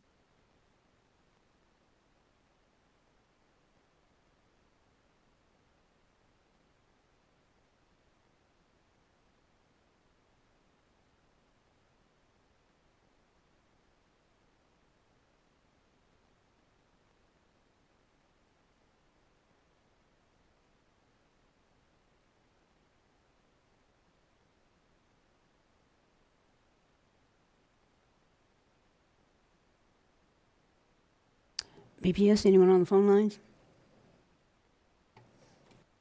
Yes, Chair, one moment. Caller ending in 932, you are unmuted and may begin. Thank you, Chair and members of the committee. For the record, my name is Shane Angus. That's ShaneAngus. I am a certified anesthesiologist assistant, and I am the chair of the Association of Anesthesiologist Assistant Education Programs, representing over 20 academic members across the United States. For over 50 years, our member institutions have matriculated and graduated anesthesiologist assistants that provide safe, quality anesthesia care within the anesthesia care team model. All of our programs are at a graduate level and award a master's degree. All programs must be accredited by the Commission on Accreditation for Allied Health Education Programs. All programs are associated with a medical school and have a physician anesthesiologist as their medical director. All students complete a pre-medical curriculum, take the MCAT or the GRE, and have highly competitive applications. All students complete a rigorous academic and clinical curriculum and is focused on clinical competency outcomes. Nationally, our members have incredibly commendable retention rates, graduation rates, and board passage rates, and importantly, employment rates. Thank you for your time and support.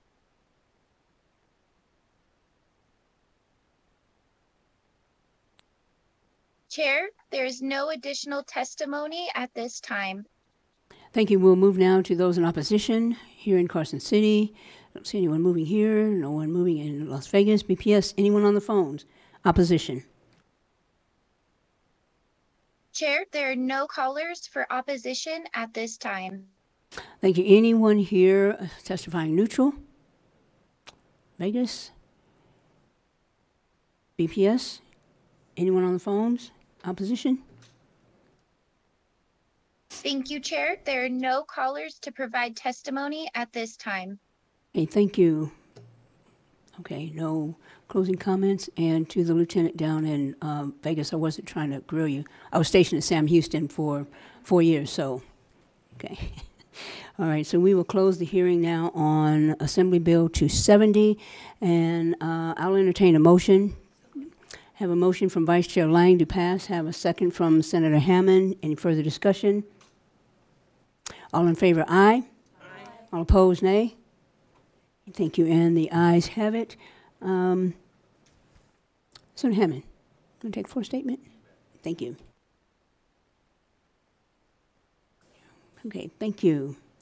I think we have one more bill.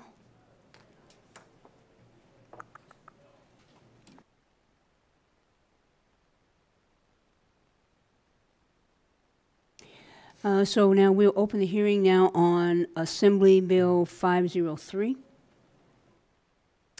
And welcome.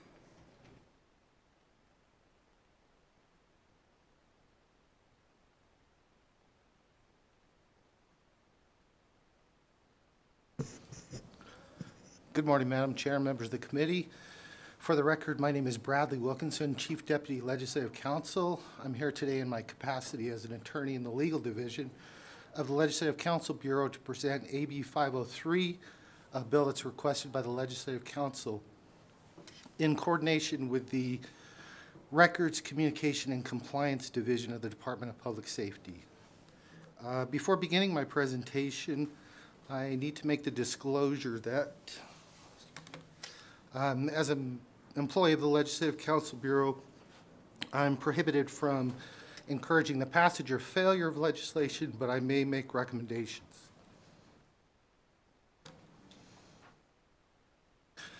By way of background, Congress authorized the FBI to conduct criminal history background checks for the purposes of licensing and employment in 1972 through the enactment of Public Law 92544. Pursuant to that public law, the FBI is empowered to share criminal history record information with officials of state and local governments if authorized by a state statute which has been approved by the Attorney General. The Attorney General has delegated the authority to approve statutes to the FBI.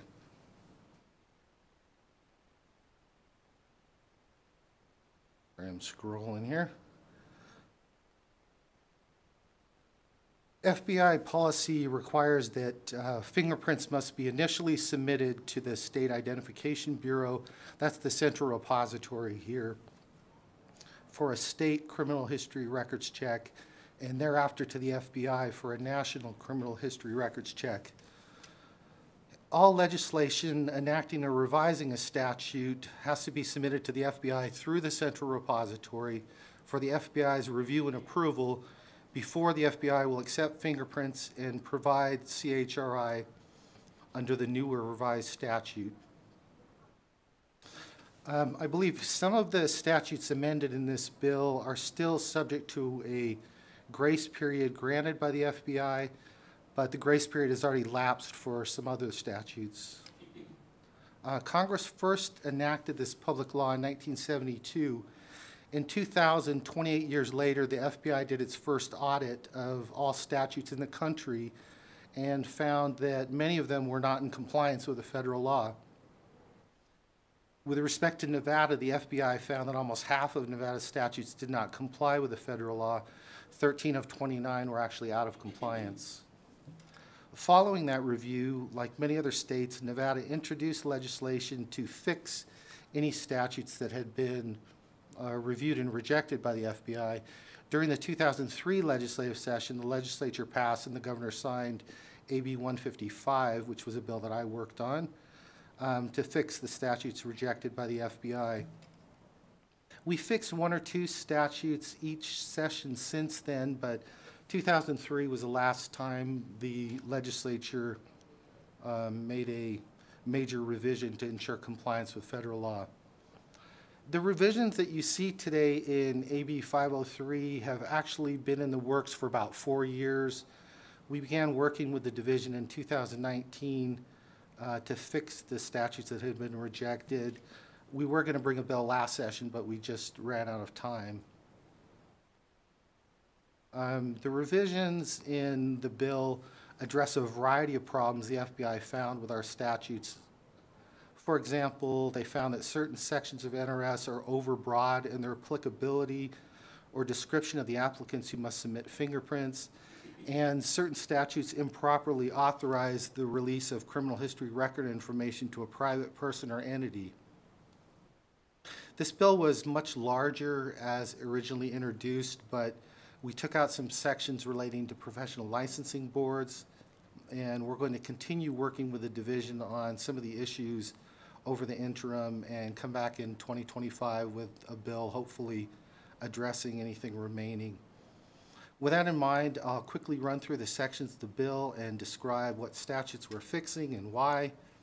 And again, bear in mind, all of these statutes were rejected by the FBI in recent years.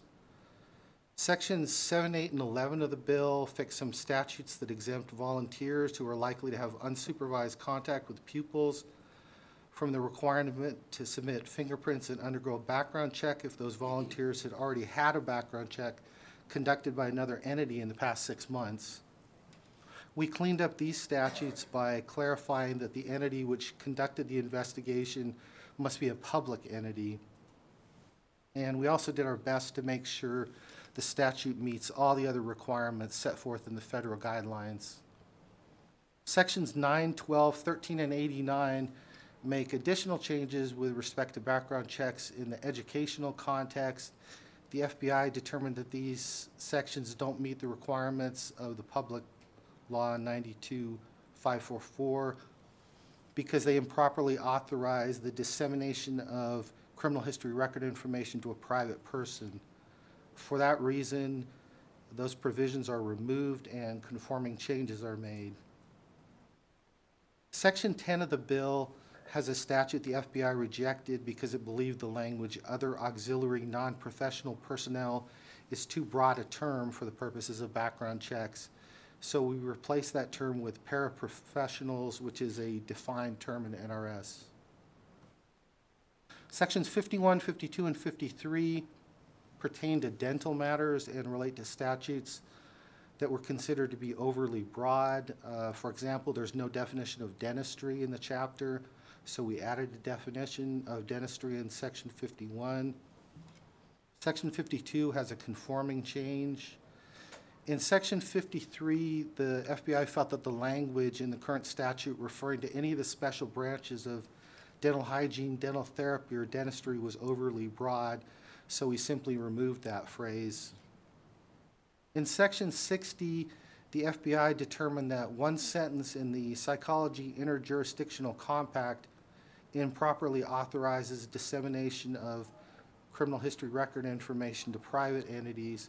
So we removed that sentence and specifically stated that a compact state is prohibited from submitting to the coordinated database any criminal history record information obtained from a report of the Central Repository or the FBI. Section 61 pertains to marriage and family therapists and clinical professional counselors. Currently, fingerprinting authority only exists for an expedited license by endorsement, so we gave specific authorization for other types of licenses in Chapter 641A. Section 65 of the bill pertains to the Nevada Funeral and Cemetery Services Board. That statute was not approved by the FBI because the specific applicants were not identified in the statute, so we revised that to identify each type of license, certificate, or permit.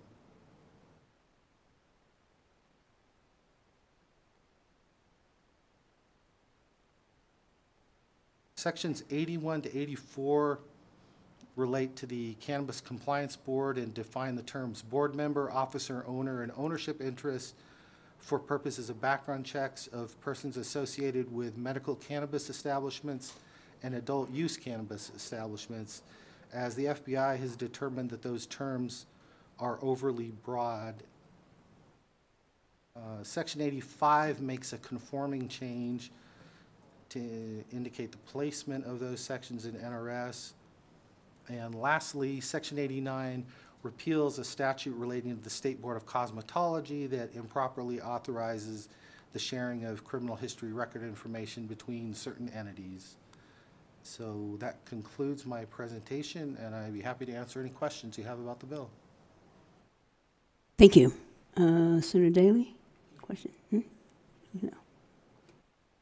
Yeah, my question, maybe I just was reading it wrong, that seemed to be in Section 13 when you talk about the private schools, and it just maybe seems counterintuitive when I was reading it that you eliminate the fingerprint requirements for those people. Now they can get into other databases for a background check, but I wasn't following the distinction by eliminating the fingerprint requirement and then the other information that they can still access regarding background checks at private schools. Yes. Senator, that is correct. In that section, you have Bradley Wilkinson, for the record. I don't usually do that in my committee. I just speak. That statute was rejected by the FBI because you cannot share criminal history record information with a private person or entity, which also includes a private school or the administrator, headmaster of a private school. So that portion is taken out. The other part about the statewide central registry for the collection of information concerning the abuse or neglect of a child is obviously not the FBI's database, so that we kept that in, and that remains in law.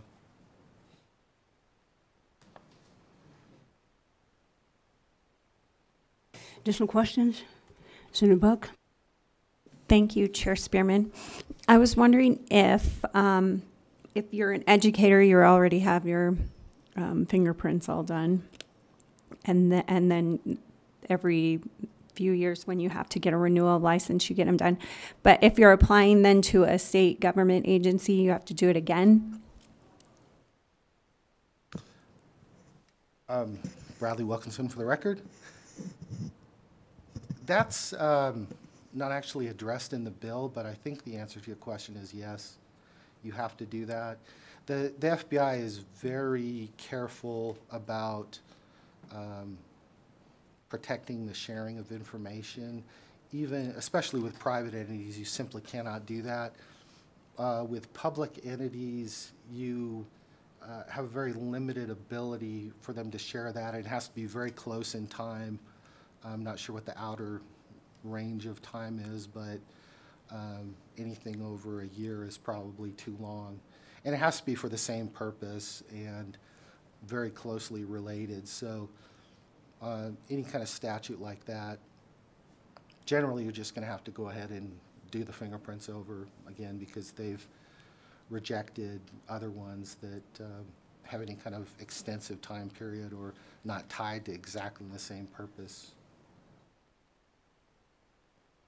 Senator Pizzino? Thank you, Chair, and thank you for the presentation.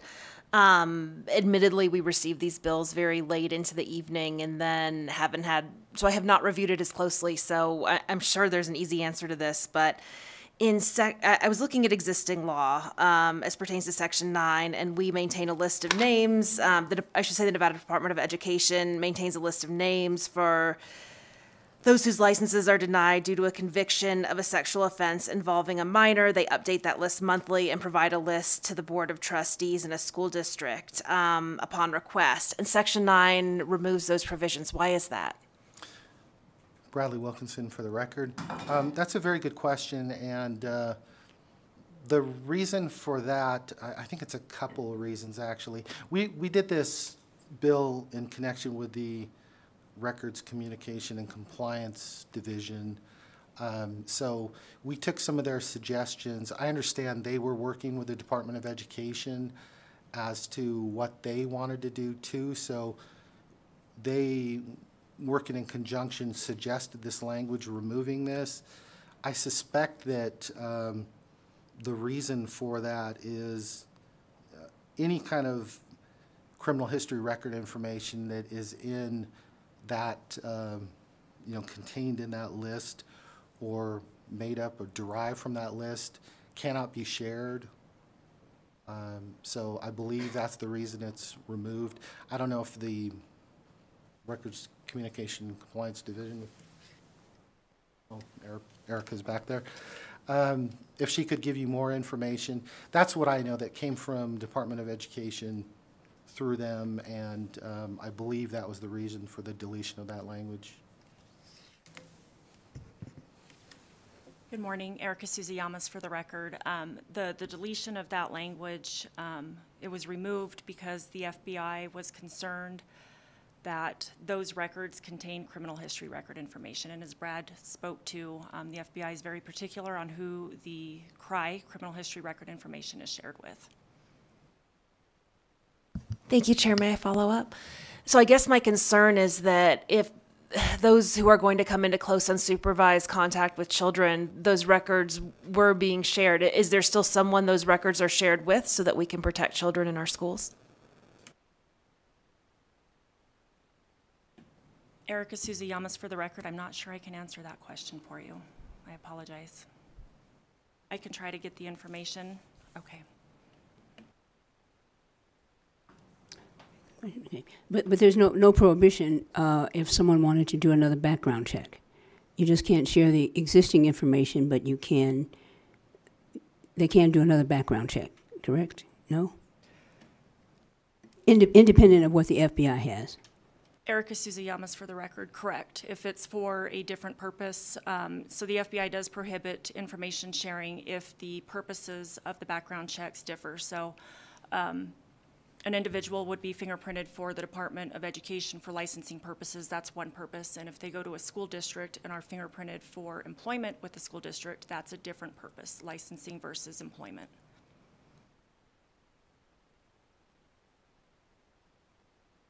Follow up? No? Okay. Yeah, so just a quick question. So I had to get a TS clearance, top secret clearance, when I was at the Pentagon. And then they did another one when I was selected for a UN assignment. So that information kind of carried over. I had one of my classmates from 4th grade call me and said, "What kind of trouble are you in?" I said, "I'm not in trouble. Somebody came here and asked me what kind of person you were." And I was like, "What?" She said, "I told them neither one of us know how to do long division because we talked all the way through it in 4th grade, you know." So that was specifically for a military assignment. So if that information was done for a military assignment, if there was something like a paramilitary assignment, could that information be shared? You understand what I'm saying? And I'm trying to put it in context with if someone was had a background check, if they were not a teacher but they were someone closely related to that profession, and I'm just trying to get the distinction here. Erica Suzuyamas, it would have to be for the exact like purpose. Okay. Additional presenters? No? Okay, so if you step back, we will open up testimony for Assembly Bill 503. Anyone here in Carson City? Anyone in Las Vegas? Don't see anyone moving. BPS. Anyone on the phones? Chair, there are no callers at this time. Okay. Thank you. Anyone here in Carson City in opposition? Don't see anyone in, is that someone moving in Las Vegas? No, it looks like security. So anyone, BPS, anyone on the phones? Chair, there are no callers at this time. Okay, we'll move now to those who are neutral. Anyone testifying in neutral here in Carson City, in Las Vegas? And I know you said there's no one on the phone, but let me just say it again for the record. Anyone on the phone with BPS testifying neutral? Thank you, Chair. There are no callers to provide testimony at this time. Thank you. And with that, we will close the hearing on Assembly Bill 503. I think we're going to, let's try to move this one. Any questions? No questions. So I will entertain a motion. Have a motion from Senator Daley. Have a second from Vice Chair Lang. Additional questions? All in favor, aye. Opposed, no. And the okay, so Senator Pazina, no, waiting, wanting to reserve. Anyone else? Okay. So the ayes have it. And Senator Daley, you want to take the floor statement? Okay. Thank you. And with that, I think we have concluded our business for today, but we will be back here. I understand there are several. Oh, I'm sorry, yeah. Public comment. Duh. Anybody here in Carson City? Anyone in Las Vegas? BPS, anyone on the phones? Chair, the public lines are open and working. However, there are no callers at this time. Okay, thank you, thank you. And so we've got a number of bills that are coming. I think we'll probably get some of them today. They'll probably pass them out of the Assembly and come over here today. So just watch your email and make sure your LAs are paying attention. We'll either meet on Saturday, or if we get a bunch of them in today and we can, move them, put them on the agenda for tomorrow, that's what we'll do. And I just want to do that because I want to give everyone's bill a chance to be heard until we get, before we get right up to a sine die. So we're going to do our best. And for those of you who have bills that may be coming over, if you all can help us out, and whether you're here or you're listening, if you all can help us out and make sure you work the bills, because we're not going to have a whole lot of time to read them. But if you take the time to come and talk to us, maybe we can understand them a lot better before you get here. And so, any other questions? All righty. And with that, we are adjourned. No more pink jackets.